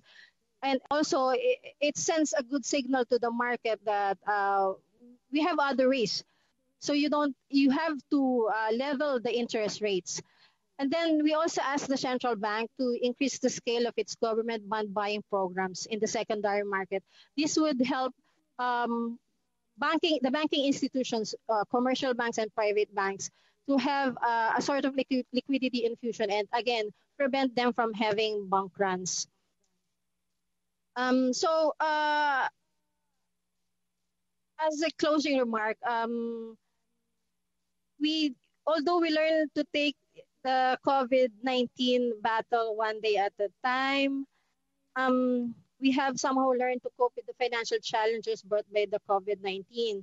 So some of the strategies or the solutions that we have may not be the perfect solution, but we needed immediate patches that needed to be done for the national government to survive. There are no really best practices, but only benchmarks that we can use and improve and try to suit to our circumstances. We are very appreciative of the opportunity that was given to us to share our experience and to also learn from other members of the PEMNA and most probably benchmark on what they have done. So we are very, very appreciative. And also as an update, last June 1, we have been moved to a general quarantine. So from the ECQ, we are now on a general community quarantine. So more businesses are open. Slowly, some offices are constructions and other offices are also opening. So hopefully, we will try to improve the economic activities in the country. Thank you. Thank you very much, Ms. for this excellent presentation, really covering a lot of ground in very few slides, something that's really a lot of food for thought also for the discussion afterwards, both in terms of how the personnel of Treasury was affected, and I see you working from home, so am I. And so we're jealous of colleagues which managed to return to the office. And I never thought I would actually miss office.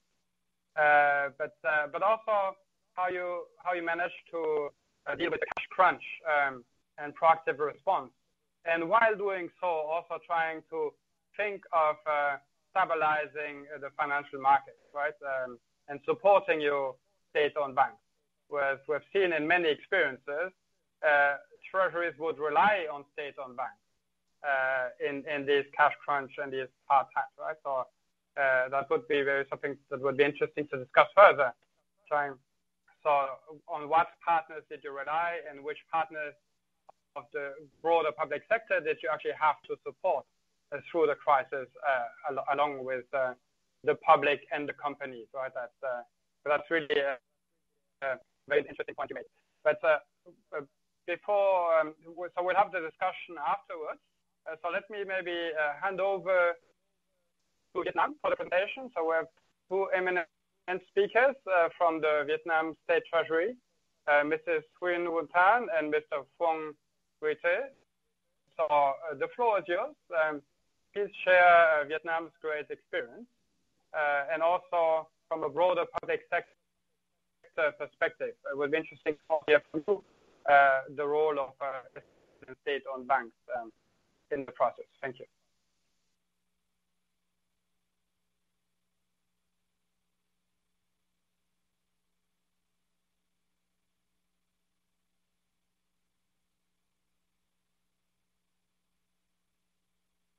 Vietnam, the floor is yours.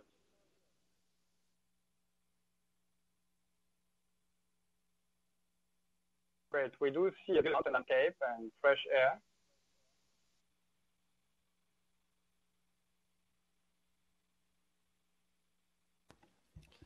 I think there has been some technical issue from Vietnam. Why don't we first check with the connection status with the Vietnam first?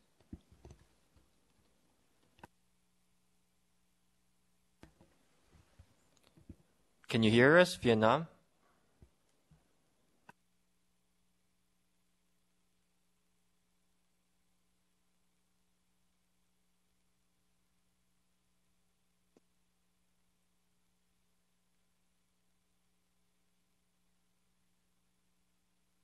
Also, we have a business continuity constraint. Apparently, there was a power outage at the World Bank, hosting the VC for the Vietnam delegation. And so they're trying to reconnect. So let's see if that proves challenging. Maybe then we can advance a bit the Q&A and then move to Vietnam. So let's give them 2 more minutes to see if they manage to reconnect.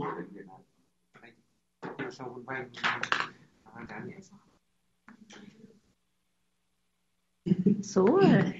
Đang viết tờ trình. Không phải mua con đò này phải viết tờ trình. Theo gì sửa. Em lấy cái này hỏi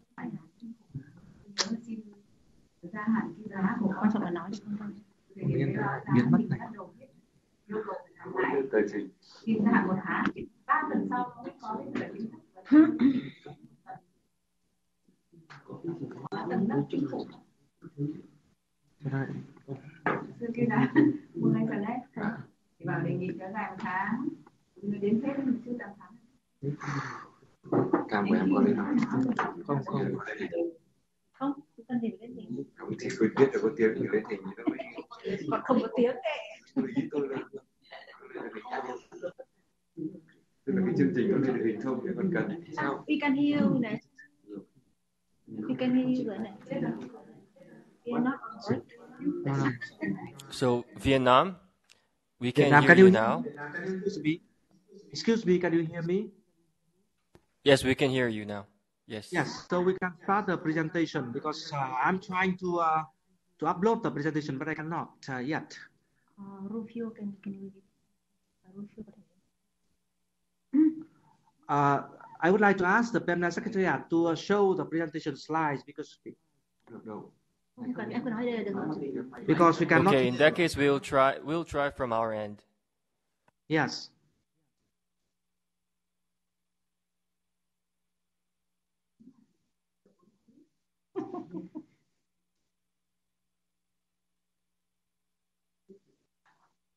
Because the office is having a blackout, so we are trying to connect from a laptop. Yes, so we heard. So let us try to put up your slide. Just give us a few more minutes. Okay, can you see the slide yet?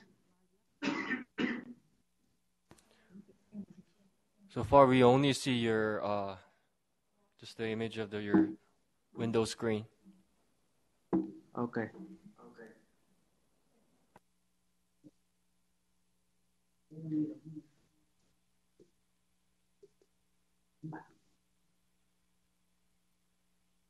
Okay, we can start the presentation.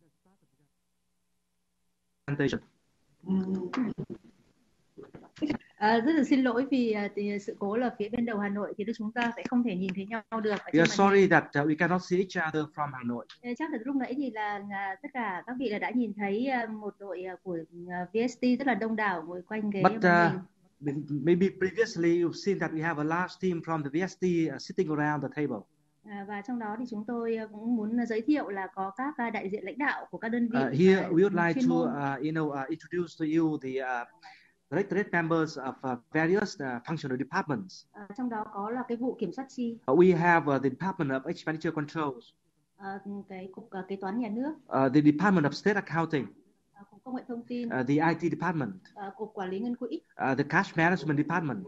Thế và bây giờ thì chắc là tôi sẽ phải nhờ ban thư ký now I would like the secretariat to help us show the slides so that we can start the presentation. Cái bài của kho bạc Việt Nam ấy thì sẽ do ông Phương và tôi cùng trình bày. Ông Phương là cục trưởng của The presentation will be delivered by me, Mrs. Vian, and Mr. Phương, the director of the IT department.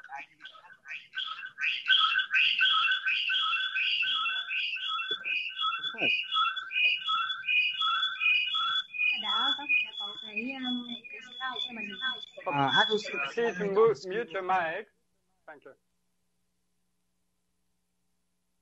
Great. No, thank you. Trong lúc chờ đợi, có thể nói một cái văn tắt while waiting, I would like to brief you some information liên quan đến cái tình hình COVID ở relating Việt to the COVID in Vietnam. Tôi thấy cái bài trình bày của đồng nghiệp từ Philippines rất là hay. I find the presentation from the Philippines very interesting because she presented a very good situation of the Philippines. Ở Việt Nam cũng vậy.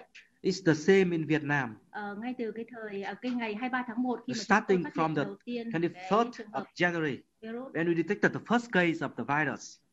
Sau đó là có một số những cái trường hợp mà từ Vũ Hán trở về Việt Nam. And then we had some, visitors from Wuhan to Vietnam. Thì chính phủ Việt Nam là đã thiết lập ngay cái cơ chế mà để quản lý và kiểm soát chặt chẽ. Immediately, the government of Vietnam established mechanisms to control the pandemic. Ngay từ ngày 30 tháng 1 của năm 2020, chính phủ Việt Nam đã thành lập ra on the 30th of January chỉ đạo quốc gia 2020, the government of Vietnam established the Steering Committee for the Pandemic Prevention and Control. Và cùng lúc đó đến ngày 30 thì at the same time, Tổng on the 30th, nước cũng đã có ngay cái thông báo. The Director General of the VST để gửi tất cả các kho bạc. sent a note to all of the treasury offices. Chúng tôi là có 700 đơn vị kho bạc. We have 700 treasury offices in all the districts and provinces with more than 14,000 people. Cái yêu cầu sẽ vừa phải là đảm bảo, thứ nhất là bảo vệ cho tất cả các cán bộ công chức của the idea was first to protect the staff members of the treasuries and then to ensure the continuity of the system. Và chúng tôi thì đến ngày 6 tháng 3 on the 6th of March, sau rất là nhiều ngày không có ca mới nào, many days of no new infected cases. Và vì vậy cho nên là đã có những cái quy định và kho bạc nhà nước we have có issued some regulations chỉ đạo của kho bạc by establishing a VST steering committee. Đến ngày 1 tháng 4 on the 1st of April 2020, thì chính phủ là áp dụng cái cách ly toàn xã hội. The government, practiced social distancing nationwide. Ở trong cái này là thực hiện theo một cái chỉ thị của Thủ tướng Chính phủ. That was introduced by a Prime Minister directive. Và như vậy thì ngay lập tức kho bạc nhà nước thì sẽ cũng phải có áp dụng cái quy định về cách ly, nhưng chúng tôi at the same time the VST has to adopt social distancing. So we adopted, roster.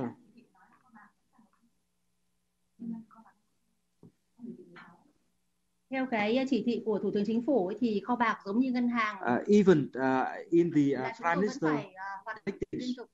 we and the banking system, the VST and the banking systems cái này nó khác với trường hợp must của continue to Philippines. work. So the situation is different to the Philippines.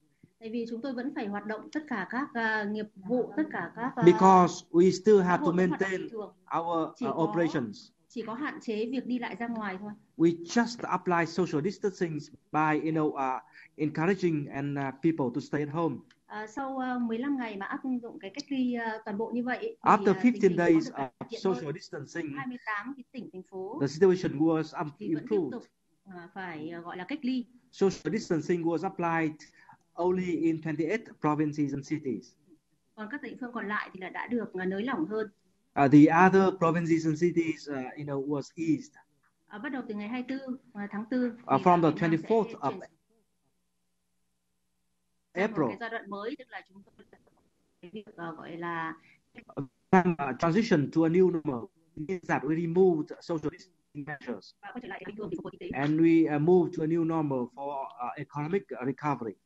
Như bà Thủy có nói lúc trước ấy, là as said by Mrs. Thủy, hôm nay ngày 3 này on beginning, thì ở Việt now, Nam chỉ có 328 on the cái 3rd trường hợp là of July, in Vietnam we just have 238 cases of infection. Và từ ngày 16 tháng 4 cho đến hôm nay, tức là đã 48 ngày, thì chúng tôi không có trường hợp nào lây nhiễm ở trong cái cộng đồng. And from the 16th of April, we've got no more new cases of infection within communities. Tổng số 328 cái bệnh nhân COVID ý, thì đã có 298 người là đã được khỏi bệnh, tức là chiếm 91%. So out of 328 infected cases, 298 have recovered, which means that the recovery rate is 91%.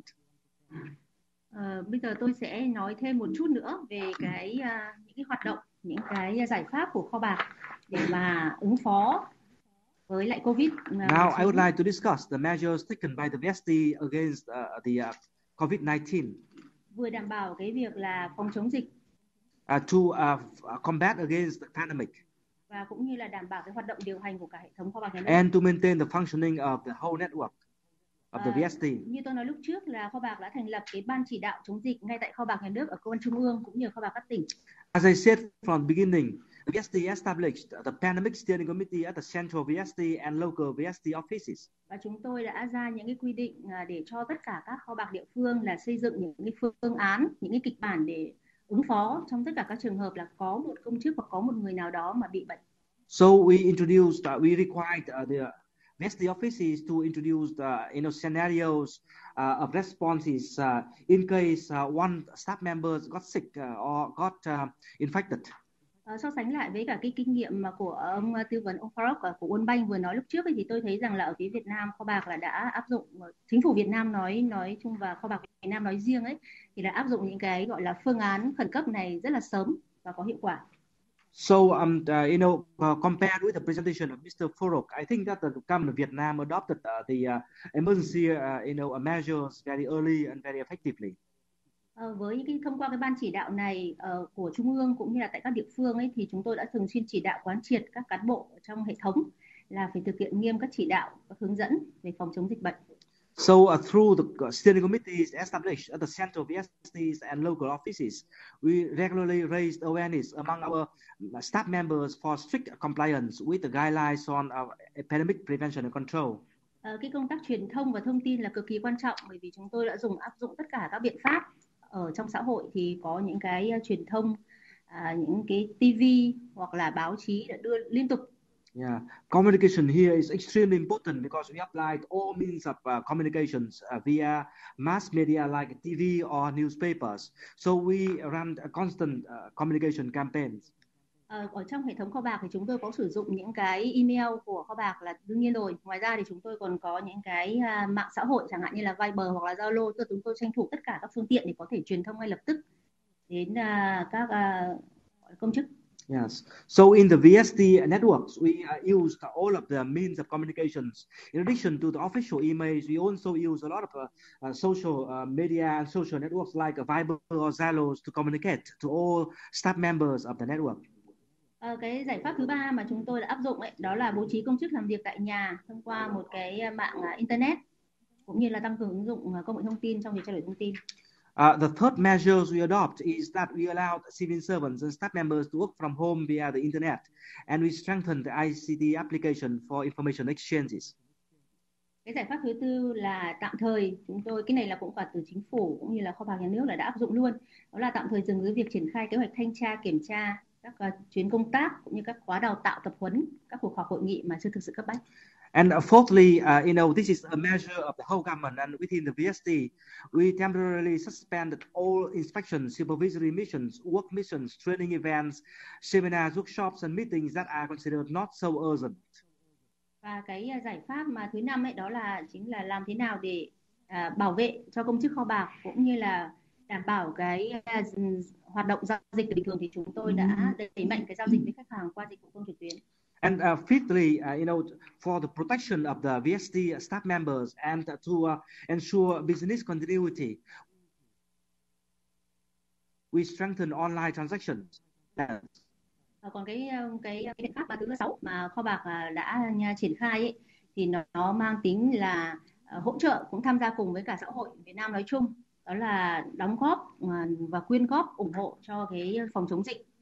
Chúng tôi đã đóng góp được rất là nhiều cái tiền từ ngày lương của các cán bộ công chức cũng như là các quỹ để chuyển cho mặt trận Tổ quốc, ủng hộ cho các gọi là. And the fourth measures, like many others, we also appeal to all civil servants and public employers and workers in the VST to donate for the pandemic prevention and control. So we mobilized staff members to use their salaries, and we mobilize our own funds to donate through the Vietnam Fatherland Fund and the Red Cross for the pandemic control. Chúng tôi, những người dân này thì là cũng đóng góp gạo rồi là khẩu trang hoặc là thực phẩm, mà đây là trực tiếp là để hỗ trợ cho tất cả những các bác sĩ hoặc là những người dân gặp khó khăn khác. This is not us, but also to citizens who also donated, a mask or rice to the doctors and to disadvantaged persons in the fight against the pandemic. Tôi nghĩ rằng là chắc là trên thế giới cũng đã đều nghe nói đến là ở Việt Nam thì trong cái phòng chống dịch ấy, chúng tôi có cái việc test cho các những người mà nghi nhiễm ấy là không thu phí. You know that maybe you've heard that in Vietnam we provide a free testing for some suspected cases.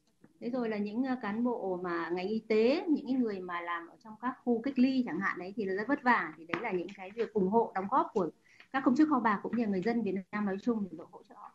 We also have health workers working in isolation camps, for example. So the citizens and the VST staff also try to donate to assist these persons and activities.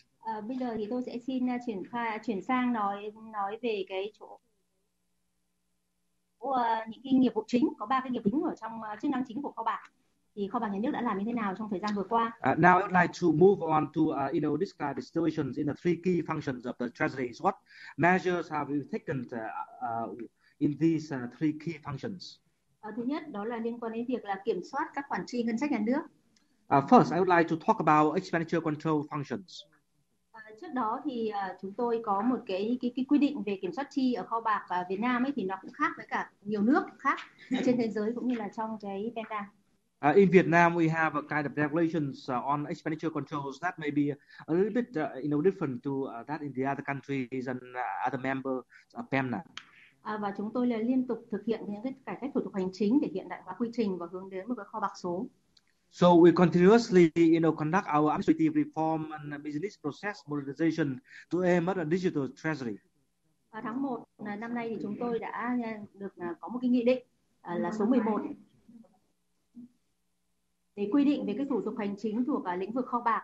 Các quy trình thủ tục được đơn giản hóa, rút ngắn thời gian kiểm soát và phân định rõ cái trách nhiệm quyền hạn của các cơ quan, các đơn vị trong chu trình ngân sách. Yes, so in January this year, we promulgate a decree on the administrative procedures in the VST domain to simplify these procedures, to shorten the time for expenditure controls, and to have clear definition of responsibilities and powers of units in the budget spending cycle. Cái thứ hai là chúng tôi áp dụng cái nguyên tắc là thanh toán trước kiểm soát sau đối với hợp đồng thanh toán nhiều lần. We also try to adopt the principles of ex ante payment, ex post control for the contracts with multiple payments. Và chúng tôi cũng dần dần là thực hiện cái kiểm soát chi theo rủi ro căn cứ vào giá trị của khoản chi. We also, phase in risk-based expenditure controls on the basics of payment value. Thế còn trong cái bối cảnh là có đại dịch Covid thì có những cái khoản chi và những cái hoạt động chi trong cái điều kiện là còn phải giãn cách xã hội cũng như là phải bảo vệ cả người dân cũng như là công chức kho bạc, thì chúng tôi đã có một số những cái biện pháp để thực hiện. And in the context of the COVID-19, so we are supposed to work under the social distancing, environment for the protection of the VST staff members and the citizens. We have, adopted some measures. Thứ nhất đó là đẩy mạnh cái triển khai dịch vụ công trực tuyến. First, we try to strengthen online public service delivery. Có nghĩa là các đơn vị sử dụng ngân sách, các đơn vị giao dịch sẽ giao dịch với kho bạc thông qua một cái phương thức giao dịch điện tử. Which means that the spend units will have to transact with the treasury offices via online transactions. Thứ hai là chúng tôi đã chỉ đạo các kho bạc địa phương là kiểm soát và kịp thời giải ngân qua các dịch Covid. We also requested the local treasury offices to timely process disbursements for Covid controls. Các khoản chi này ví dụ như là chi cho gọi là thành lập bệnh viện dã chiến này, chi hỗ trợ cho những cái bác sĩ y sĩ, rồi là cho những cái người mà trong khu cách ly mua các trang thiết bị. These expenditures are for the establishment of field hospitals to support, doctors and health workers, and to spend for, isolation in concentration. Và cái yêu cầu của kho bạc là cũng chỉ đạo các kho bạc địa phương ấy là. We also require the local treasury offices.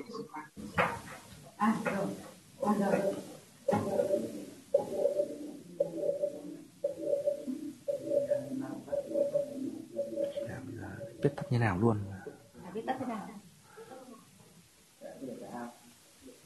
Không, nó sẽ bị vang. Dùng cái này thôi. Dùng một cái thôi. Yes, now we can hear you well.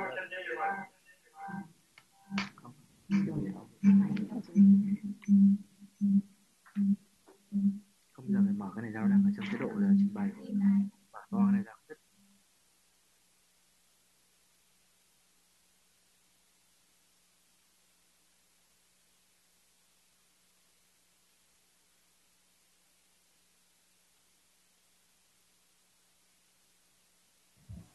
Okay, we are connected.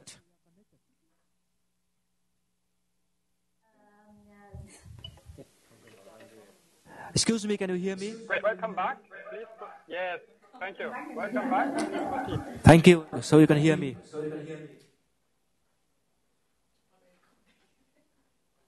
Thank you. Yes.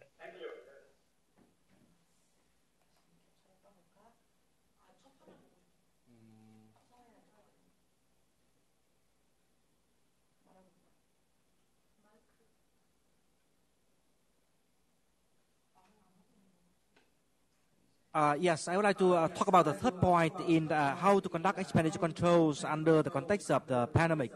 So we have to request, constant reports on the spending for pandemic prevention and controls to support the oversight of the government and to support the VST and the MOF. Trong số mà tôi nghĩ rằng là hôm mà làm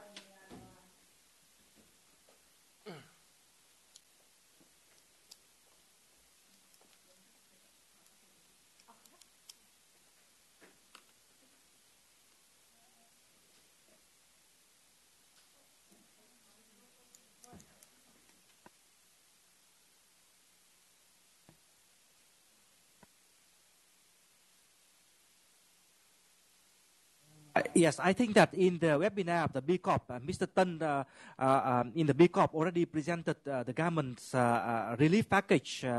Like in the Philippines, we also have the relief package, which is about 62 trillion dongs, equivalent to 3 billion USD.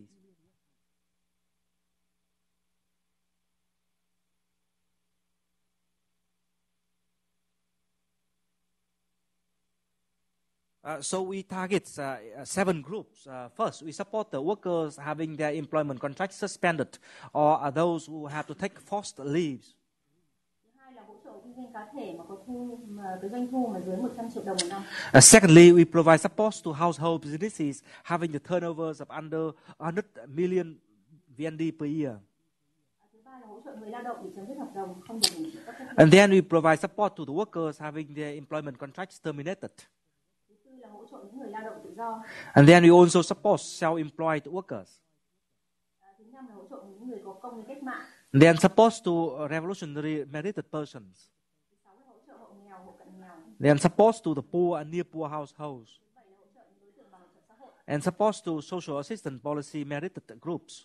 Như vậy thì là nhìn chung trong suốt cả quá trình mà phòng chống dịch bệnh và phải cách ly giai đoạn trước cũng như là từ khi mà chúng tôi thiết lập lại trạng thái bình thường từ ngày 24 tháng 5 đến 24 tháng 4 đến nay ấy, thì cái hoạt động chi cho ngân sách nhà nước mà nói chung và chi cho cái Covid ấy, thì không có bị ách tắc gì hết, họ bằng vẫn đảm bảo. So I think that throughout the social distancing period and now when it comes to the new normal, I think that the spending disbursement from the state budgets has been ensured without any disruption. Vậy thì kho bạc với cái chức năng quan trọng là quản lý viên quỹ thì sẽ phải làm những việc gì? Tôi xin chuyển sang phần thứ hai về cái chức năng thứ hai quan trọng. So what did you do in the state treasury on cash management operations? I would like to move on to the second topic, the impacts of COVID-19 on cash management operations.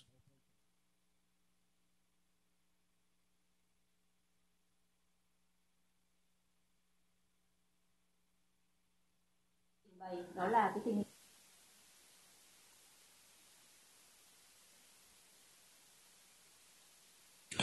The challenges and issues are like many other countries, including the Philippines and Myanmar. The impacts on the state budgets and revenues are the same, declining budget revenues and increasing budget spending. Vậy thì kho bạc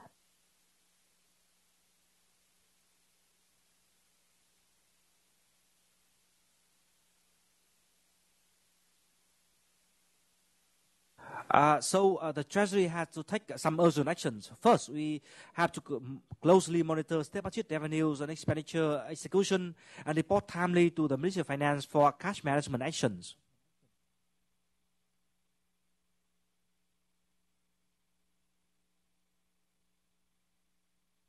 Within the VSD, we have to manage state-owned cash timely, actively, and flexibly to timely and fully meet the state budget payment requirements and in response to the VSD transacting units requirements. Thứ hai là chúng tôi sẽ phải tăng cường phối hợp quản lý viên quỹ với việc thực hiện chính sách tiền tệ, tức là có mối liên hệ chặt chẽ với cả ngân hàng.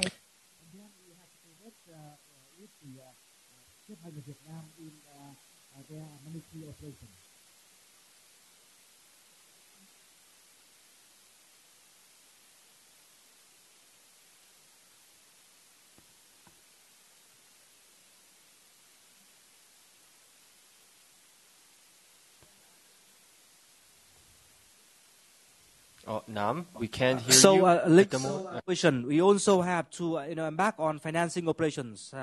In the conference in Quảng Ninh in May 2019, we also presented to you that one of the functions of the VSD is financing operations.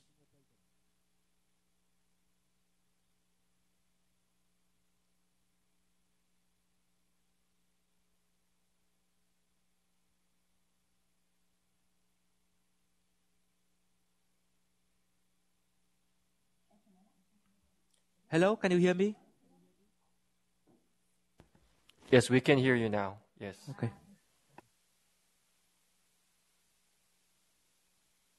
But we can only hear you, Nam. We cannot hear the presenter's voice.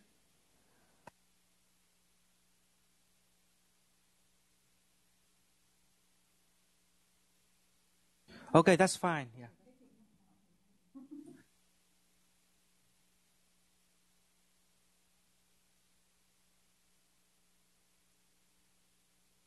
Thì rõ ràng là cái bối cảnh kinh tế vĩ mô là không khả quan, tác động mạnh làm tăng lãi suất trái phiếu chính phủ, cũng như là các nhà đầu tư là e ngại đầu tư trái phiếu chính phủ dài hạn. There are some challenges and issues in financing operations, significant because of the significant impacts of the moderating macroeconomic outlooks. It raised concerns. It also raised government bond yields and making investors reluctant to invest in long-term government bonds.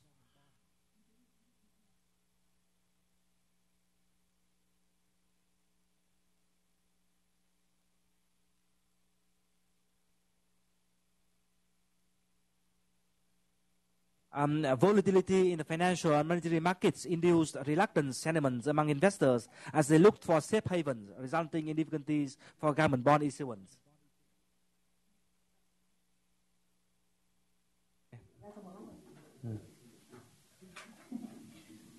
Như vậy thì kho bạc đã phải áp dụng một số biện pháp để triển khai công tác huy động vốn. So the VSD had to take some actions in its financing operations.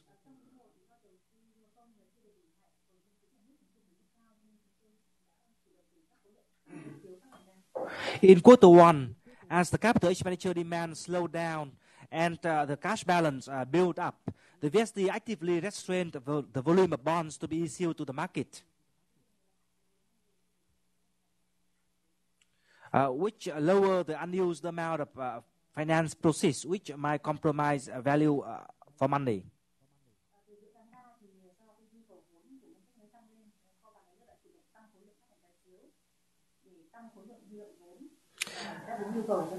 But starting from mid-March, the cash demand for the state budget picked up, so the VSD increased the volume of government bond issuance to increase state budget financing.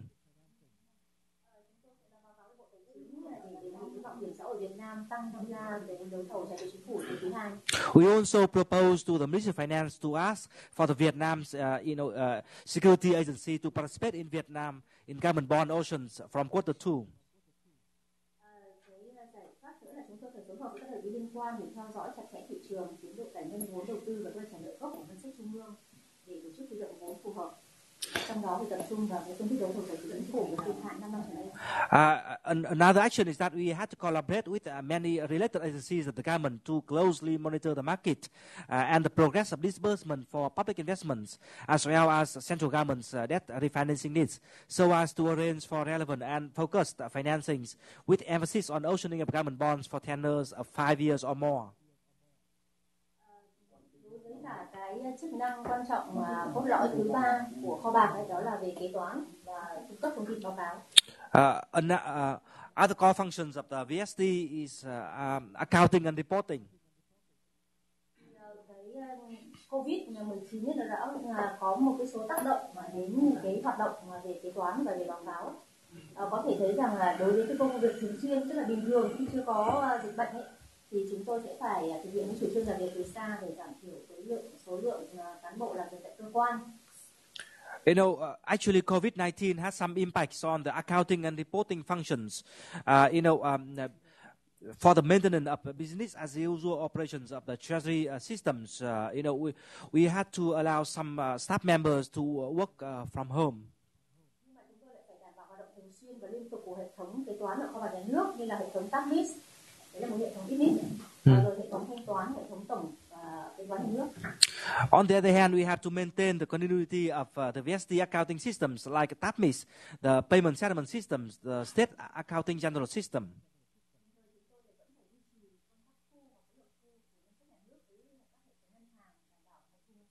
In addition, you also have to maintain the collection of revenues and collaboration with the banking system to ensure the collection of state budget revenues. Also, we have to provide timely reporting information to support the budget execution. Trong lúc mà yêu cầu thông tin về những tác động đó thì ở phía công chức của kho bạc cũng như là ở xã hội ở Việt Nam ấy thì đang có cái giai đoạn là phải cách ly và giãn cách xã hội, tức là cái việc đi ra ngoài đường đã bị hạn chế để đeo khẩu trang. Yes, so what I want to emphasize is that with these requirements and with the impacts of COVID-19, in Vietnam, in that context, we had to practice social distancing. It means that, we restrained, people to go out into the streets and people have to wear masks. Và giải pháp để mà ứng phó với cả những cái tác động đó thì đó là chúng tôi bố trí cho một số cái cán bộ kho bạc nhà nước để làm việc từ xa, truy cập hệ thống của kho bạc nhà nước từ nhà. So as part of the response actions, we allow some staff members to work from home and to access the VSD systems from distance. Chúng tôi cũng phân công lịch làm việc xen kẽ tại cơ quan để đảm bảo là tiếp nhận và giải quyết đầy đủ chứng từ, cũng kịp thời hồ sơ để thanh toán. We also arrange for staff members to take turns to work in shifts and roster in the VSD offices to make sure that all payments, requests and documents are timely and adequately processed.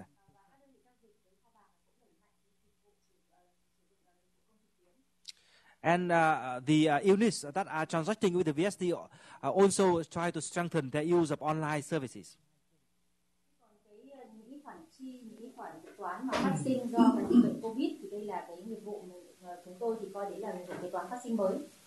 So for all of new transactions relating to COVID, for example, we consider them as emerging accounting events. Sẽ là những khoản dự toán phân bổ dành cho việc chi phòng chống dịch bệnh Covid như là tổ chức khám, rồi xét nghiệm, khử trùng, mua sắm thiết bị, thuốc men. So we have, separated budget allocations for COVID pandemic prevention and controls. For example, arranging for examination and testing, disinfection, procurement of medical equipment, supplies, drugs, etc.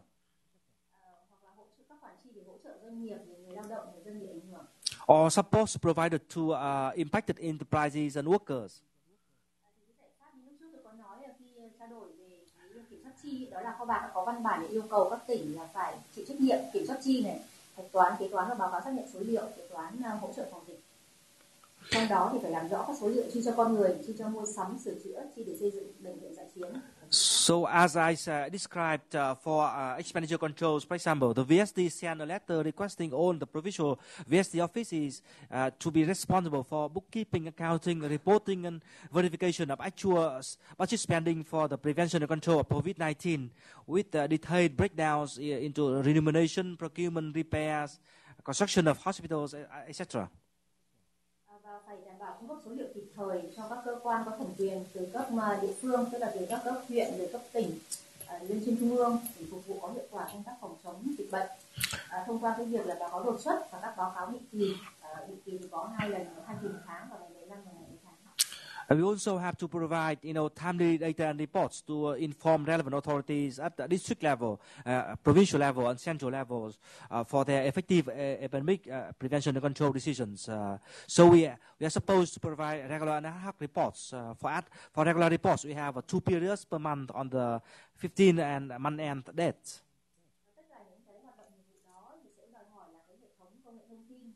Không những phải đáp ứng cho cái việc truy cập hoặc là làm việc từ xa của các cán bộ công chức mà còn phải làm cho cái hệ thống công nghệ thông tin là thông suốt, dịch vụ công trực tuyến là được gọi là truy cập thường xuyên và đảm bảo hiệu quả. Vì vậy cho nên là tôi xin đến phần trình bày trao đổi về công nghệ thông tin và trong phương. So all of these, measures and actions require very good IT platforms, not only to support, working from home, but also for smooth and efficient, communications and transactions via the online platforms. That's why I would like to give floor to Mr. Phương to present to you the rest of the presentation. Tôi chỉ có mấy cái ý như thế này. Một là về cái đảm bảo công nghệ thông tin cho việc chi tiêu ngân sách trong cái giai đoạn vừa qua, giai đoạn Covid vừa qua, thì bên cạnh cái hệ thống TAMIS mà chúng tôi triển khai trong cái mạng của ngành tài chính, thì chúng tôi có triển khai từ năm 2019 rồi, thì có triển khai cái hệ thống dịch vụ công trực tuyến để cho gần 100.000 đơn vị chi tiêu ngân sách có thể kết nối vào. So I just would like to share with you that in terms of having the IT platform to support budget expenditure payments, in addition to the TAPMIS systems that are connected to all the finance offices and authorities, in 2019 we also developed an e-portal for public service delivery that are assessed by more than 100,000 spending units. Có khoảng 80% số đơn vị chi tiêu ngân sách là đã sử dụng cái hệ thống dịch vụ công trực tuyến này để mà gửi các cái yêu cầu chi ngân sách và các hồ sơ bằng điện tử trong suốt thời gian Covid vừa qua. And about 80% of the spending units used the portal for public service online, delivery online.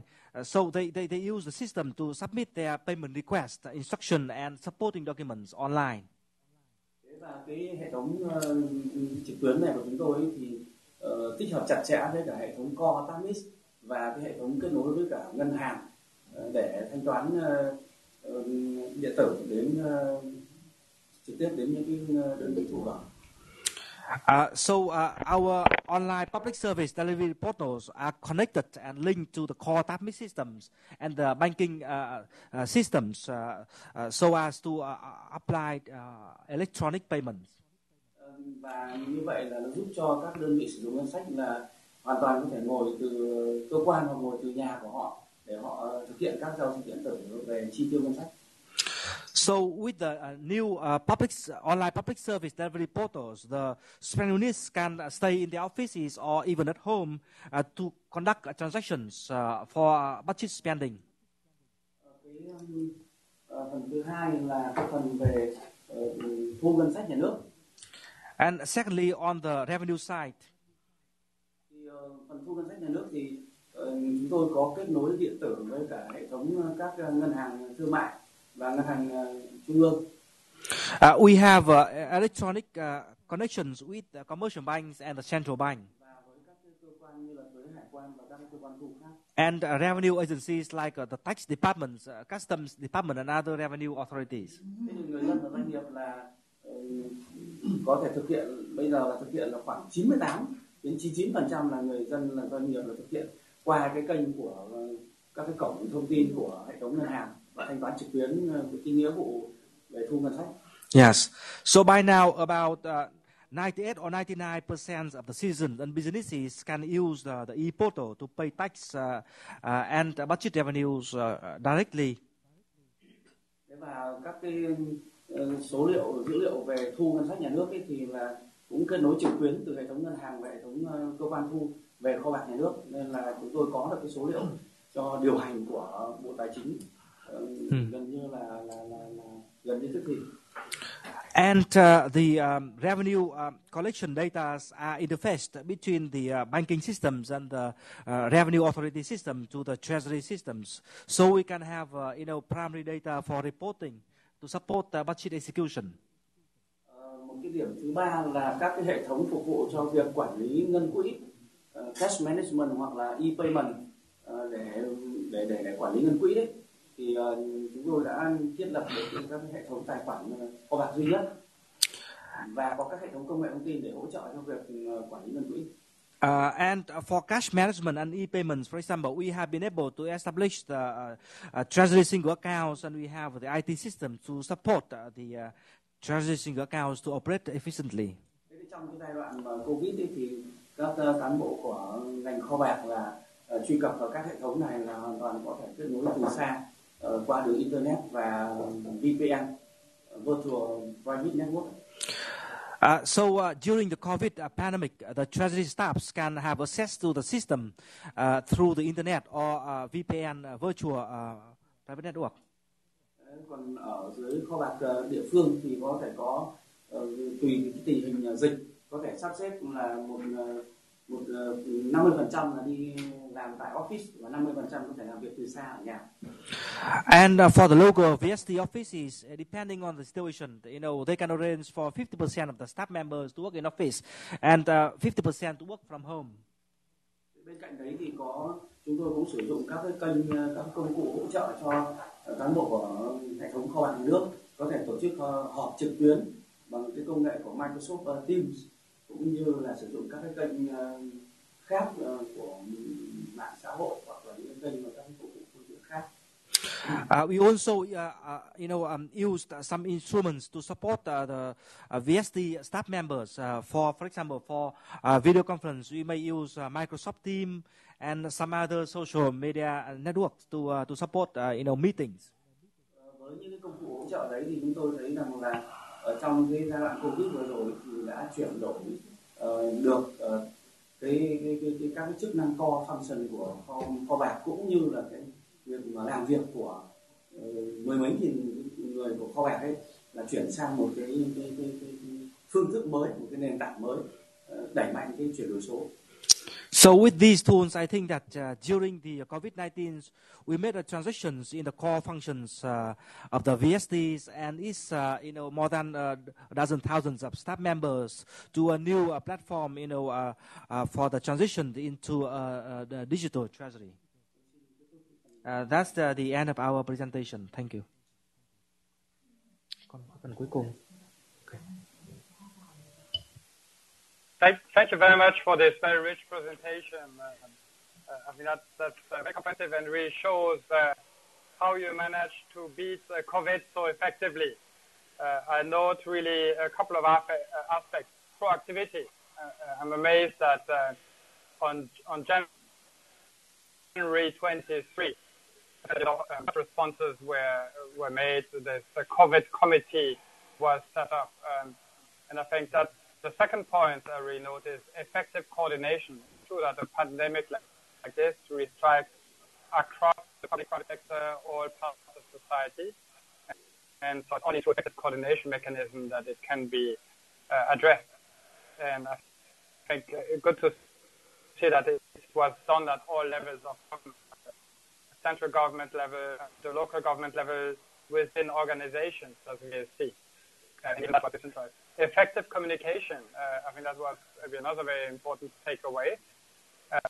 And really two-way communication with proactively reaching out to counterpart stakeholders, spending units about the needs, communication to the broader public, but also communication technology and facilitating business continuity through home-based work and remote connectivity. So that's great. And then maybe also the resilience of the response. So that's something which was quite useful, trying to see how maybe some of these good practices can be continued further. But let me maybe open up the floor for questions. We have already received a few questions.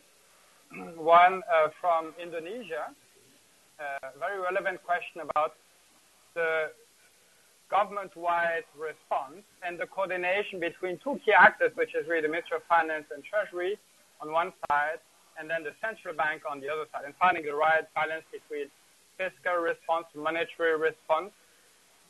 So that's an important aspect.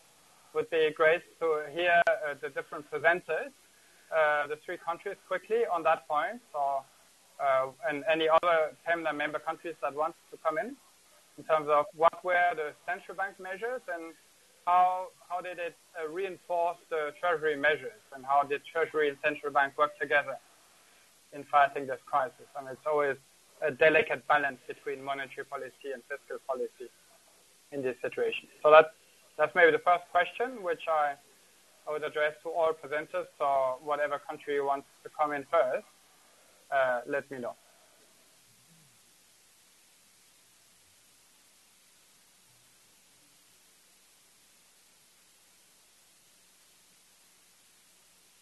So Ms. Dias, can I volunteer you? Can you repeat the question, please? In the Philippines, how did it work in the Philippines? So what did the central bank do, and how did it strengthen your own action? How did you coordinate your action? Well, one of the specific partnership that we had with our central bank is we signed a repo MOA with BSP for around 300 billion. And we are in close coordination with all the government financial institutions regarding their liquidity situations and their ability to participate action, so that we could address problems that they may encounter or liquidity infusion that they may need.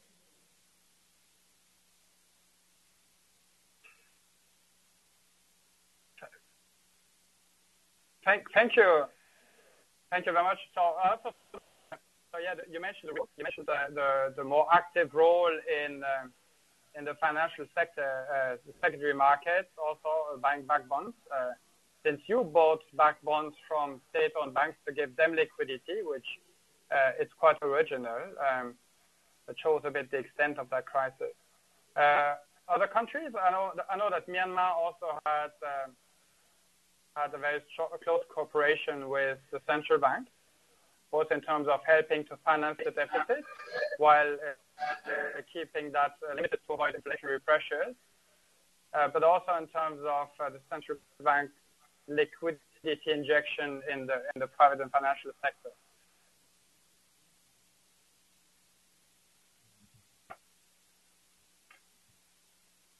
Myanmar, you want to comment on that point? We can't hear you. Yes, we also have a good coordination with the Central Bank of Myanmar. So we have an IMF loan from 700 billion loan. It is also we will replenish our deficit. This is our coordination between Central Bank of Myanmar and MOPF. Thank you very much. Vietnam, can you share your experience on that point? So in the context of the COVID-19,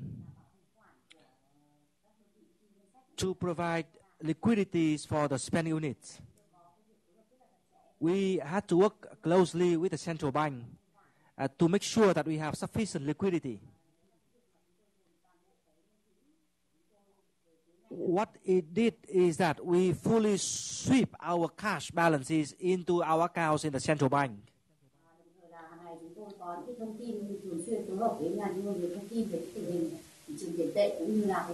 Also, we communicated daily and regularly with the central banks on the monetary markets.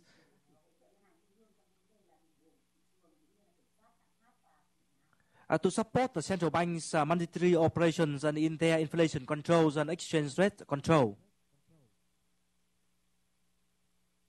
Over.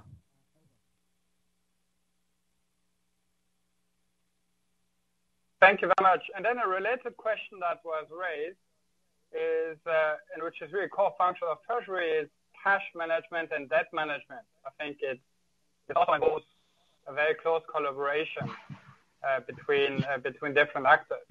So it was very interesting to hear from different PEMNA member countries how they try to prioritize their cash, since not only did the expenditures go down, but the sequencing, the profile of this expenditure, of the income also actually changed, right, with tax deferrals. On the expenditure side, we also saw from Vietnam's presentation that expenditures actually reduced in the first quarter, right, because activity reduced, work stopped, but then really picked up massively in the second quarter as all this economic relief and COVID responses kicked in.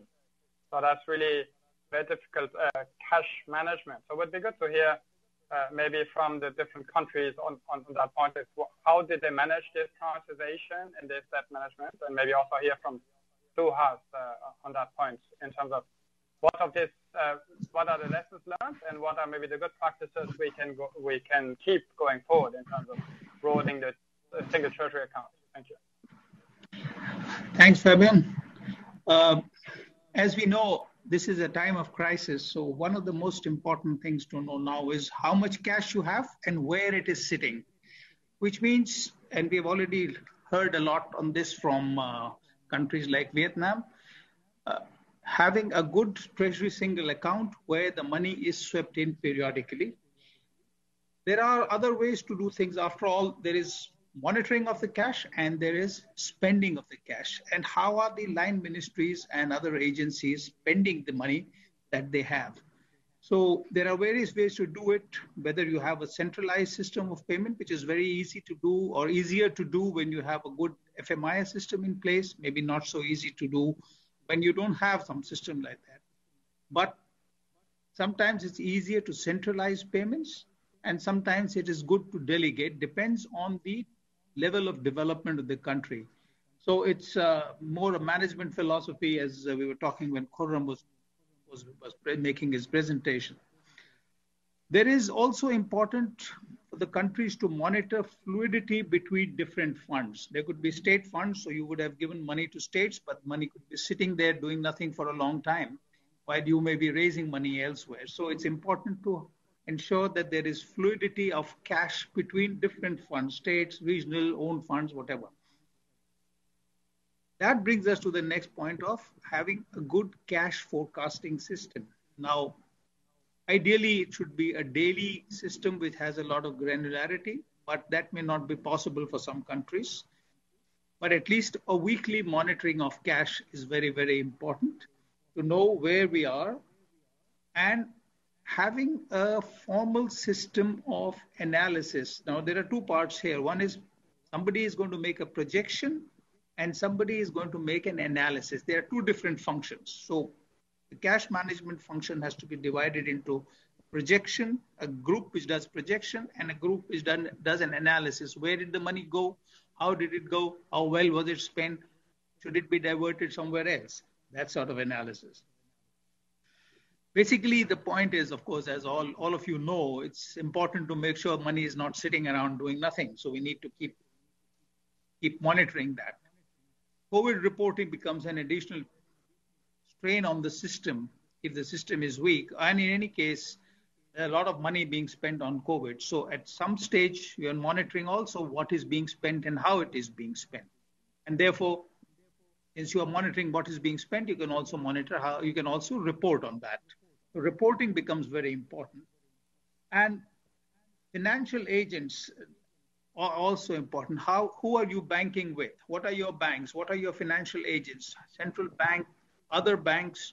What are your arrangements with those banks? How efficient are those arrangements? That also needs to be looked at. Some of these may be long-term or medium-term measures, not long-term, medium-term measures, but it's important not to waste this crisis and start thinking about these issues that could ultimately come up. Also, it is important to expand the domestic debt market. I mean, obviously, raising money abroad is not going to be so easy for quite some time for the foreseeable future. So how do we expand the domestic debt market? Of course, it's important also to check that you don't have a lot of balances sitting around doing nothing while you're raising money in the domestic debt market, trying to encourage the market. And as again, Vietnam's presentation pointed out, it's important to focus on revenues. Revenue inflows will be declining. That is for sure. Expenditures will be rising. So the gap between incomes and expenditures is going to be a very sharp one for the foreseeable future. Which also means that good cash managers need to follow up constantly with the line ministries and spending agencies on how the money is being spent and how efficiently it is being spent, which is why that group which does the analysis should be able to see this. It also means that a lot more work for cash managers than they have been doing so far. And lastly, don't forget, keep the bills, because sure enough, when the crisis is over, audit will come around and ask for the bills, and you should be able to find those bills when that time comes. So as we are saying for COVID, keep washing your hands. Similarly for cash management, keep sweeping, washing hands and sweeping the money into the TSA. So washing and sweeping are two most important things in our near future. Thank you. Thank you very much, Suhas. Very inspiring indeed. And that's maybe a question to the presenters. Do you see an opportunity through this crisis to expand your TSA, right? To keep some of these good practices that were done in emergency times, but which are just good financial management practices and cash management practices. So it would be good to hear from you. Maybe Diane, do you want to come in? Hello. Is my audio on? Hello. Yes, we can hear you. Can hear you. Okay. Well. The Philippines has been continually endeavoring to expand the TSA. Even before the COVID pandemic, we have been finding ways to communicate with other agencies for them to sweep, especially those funds that are lodged in their dormant accounts.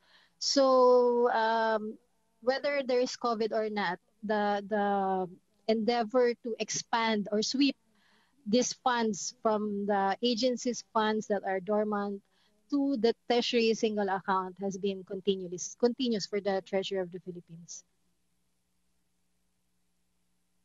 Thank you, Diane. There's actually a follow-up question for you from Pike. You mentioned about the decentralized structure of financial management and disbursement. And so what are the lessons learned and improvements that could be done in that respect? And so did you have to change some of your regulations to be able to claw back some of these resources, or maybe prioritize the disbursement of these resources?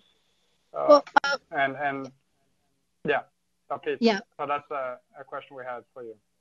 Yeah. One of the challenges, I think the main challenge in monitoring the centralized disbursements is being able to be sure that the funds really are received by the intended beneficiaries. So right now, again, we are not conducting any audit. So although all disbursements of national government or local government units are still subject to the government accounting and audit principles, we will find out eventually if we conduct the post audit, if said funds really were received by the beneficiaries and for intended projects.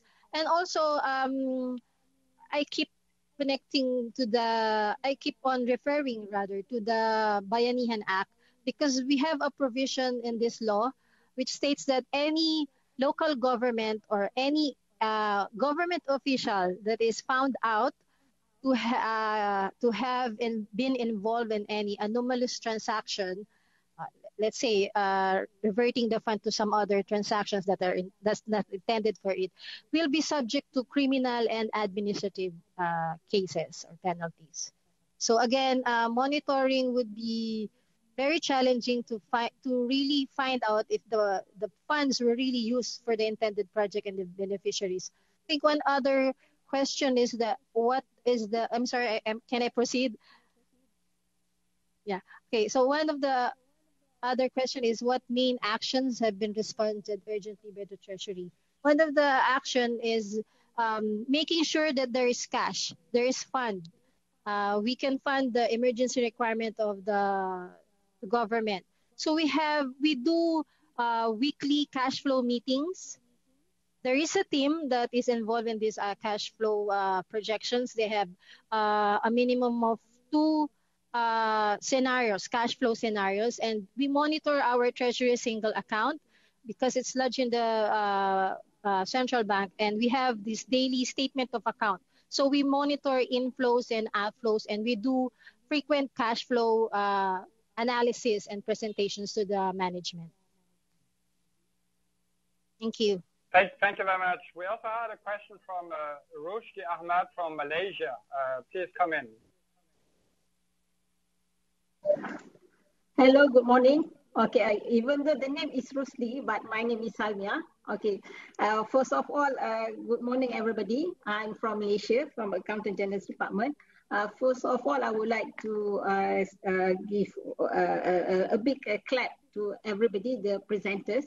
But based on the presentations from the various countries, I mean, in Malaysia, we have actually, I would like to share the experience of Malaysia. Basically, most of the things or steps taken by the countries have Malaysia also implemented. As you know, Malaysia start the what you call that MCO movement control order is actually quite a bit late compared to Vietnam, which is for January, but Malaysia start 18th of March. But today is actually the 66 days of the MCOs. So we are we are a little bit open up our business already. As you know, Malaysia also give what you call that a stimulus economic package, which is mounted about 250 billion, equivalent to almost 58 billion USD. So actually, basically, Malaysia, what we did is actually we given it to 3 objectives actually to help to protect the people, meaning the rakyat. Second, to support the business and to strengthen the economy.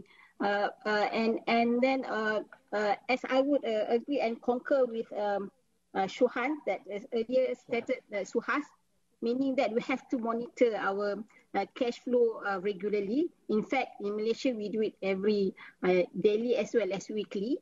And then we also raise the in terms of cash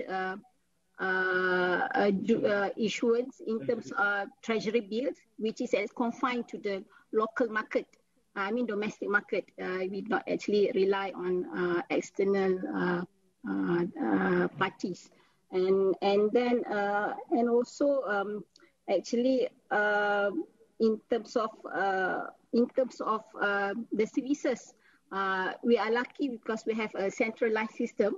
So meaning that all the payments is actually there's no interruption, but we have some challenge in terms of revenues because revenues we have what you call that a separate or over the counters. So actually there is a room for improvement in order to make sure that the revenue that comes in is actually through online, because especially our income tax and then our customs, right? So they open up the counters, so there is a little bit impact on that.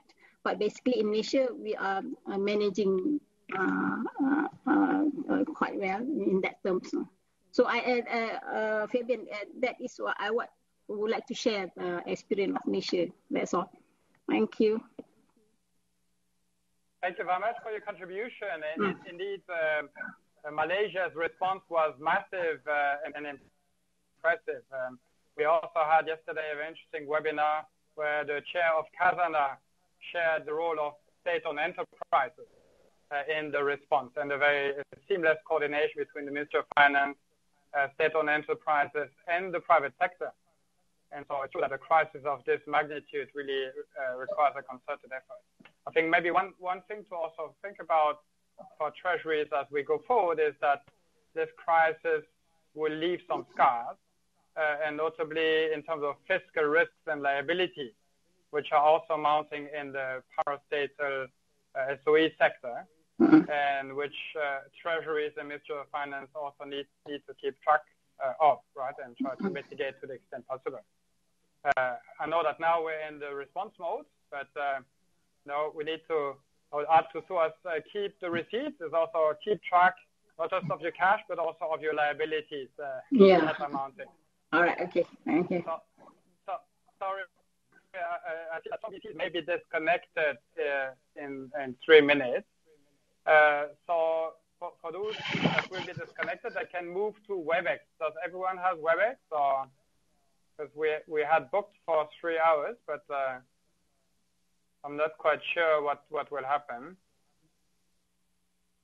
So, but anyway, so maybe just as the risk mitigation measure, then let me hand over to Dr. Heo, the head of the Secretariat, for her remarks. And if we do manage to get an extension, then we can pursue the conversation. Thank you. Dr. Ho? Thank you, Fabian. I hope I wish we had more time today, but yeah. Good morning, everyone. And due to the outbreak of the COVID-19, all the PEMNA meetings so far was canceled this year. So offline meeting is quite limited now, but however, the need for peer learning is rather increasing in this time of emergency. I believe today's webinar is a very meaningful opportunity for all the participants. Government should introduce best measures to tackle COVID-19 and to recover economic damage. But appropriate knowledge and information are not just out there.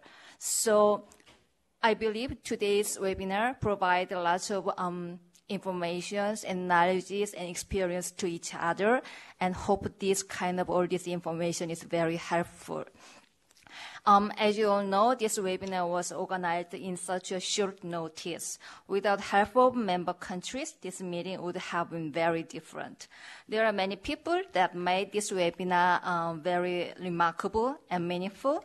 On behalf of PEMNA member countries, I would like to thank Mr. Dang Thi Truy from Vietnam for opening this webinar with a warm welcome and inspiring comment. And I would like to thank Mr. Farouk from World Bank for suggesting good guidance and guidelines on the core function of Treasury in the time of this pandemic. I'd like to thank presenters from Myanmar, Philippines, and Vietnam for sharing your experience and knowledge. That is quite helpful for all other member countries which are going through similar pathways. Thank you very much for all the presenters for your excellent presentations. We are very grateful to all the participants. I know this is the time of emergency and your every minute is very important at this time. So your insightful questions and active discussions made this webinar more lively and practical. Our thanks goes to Mr. Fabian Sidera, TCOP facilitator, for all his excellent efforts on organizing and facilitating this meeting. We have some blackout today, but I think we are coping very well. And hope you have found something helpful in the webinar that you could take to your work and your country. You could share with your colleagues from today's learning and lessons at the webinar. Please stay healthy and connected, and keep washing your hands and keep up with your good working. Thank you very much, and I hope to see you again very soon.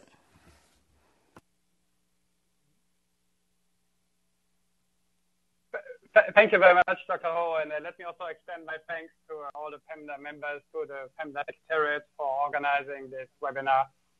We were missing each other as we couldn't meet, so at least we can do that virtually. And maybe we could have a future session also on the next phase, which is the recovery, and how ministries of finance can contribute to make this recovery actually greener and better, and mitigate another important risk around the corner, which is the climate risk. But with that, and given that our time of connectivity is up, thank you very much, and let's stay in touch. Thank you. Excuse me, Mrs. Thủy would like to ask maybe to the Secretariat about the plenary meeting. Are you going to organize the plenary meeting?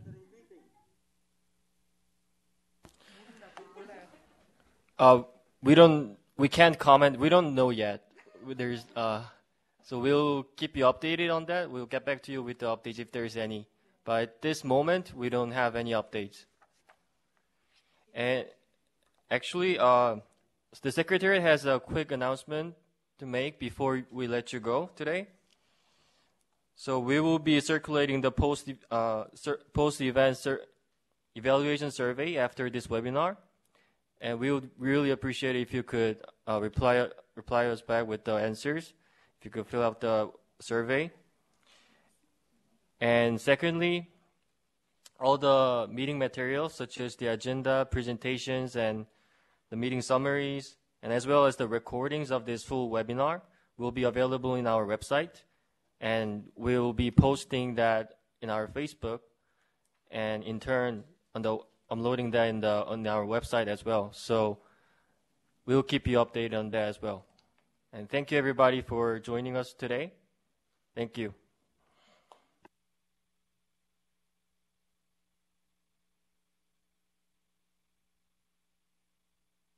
Thank you. Bye-bye.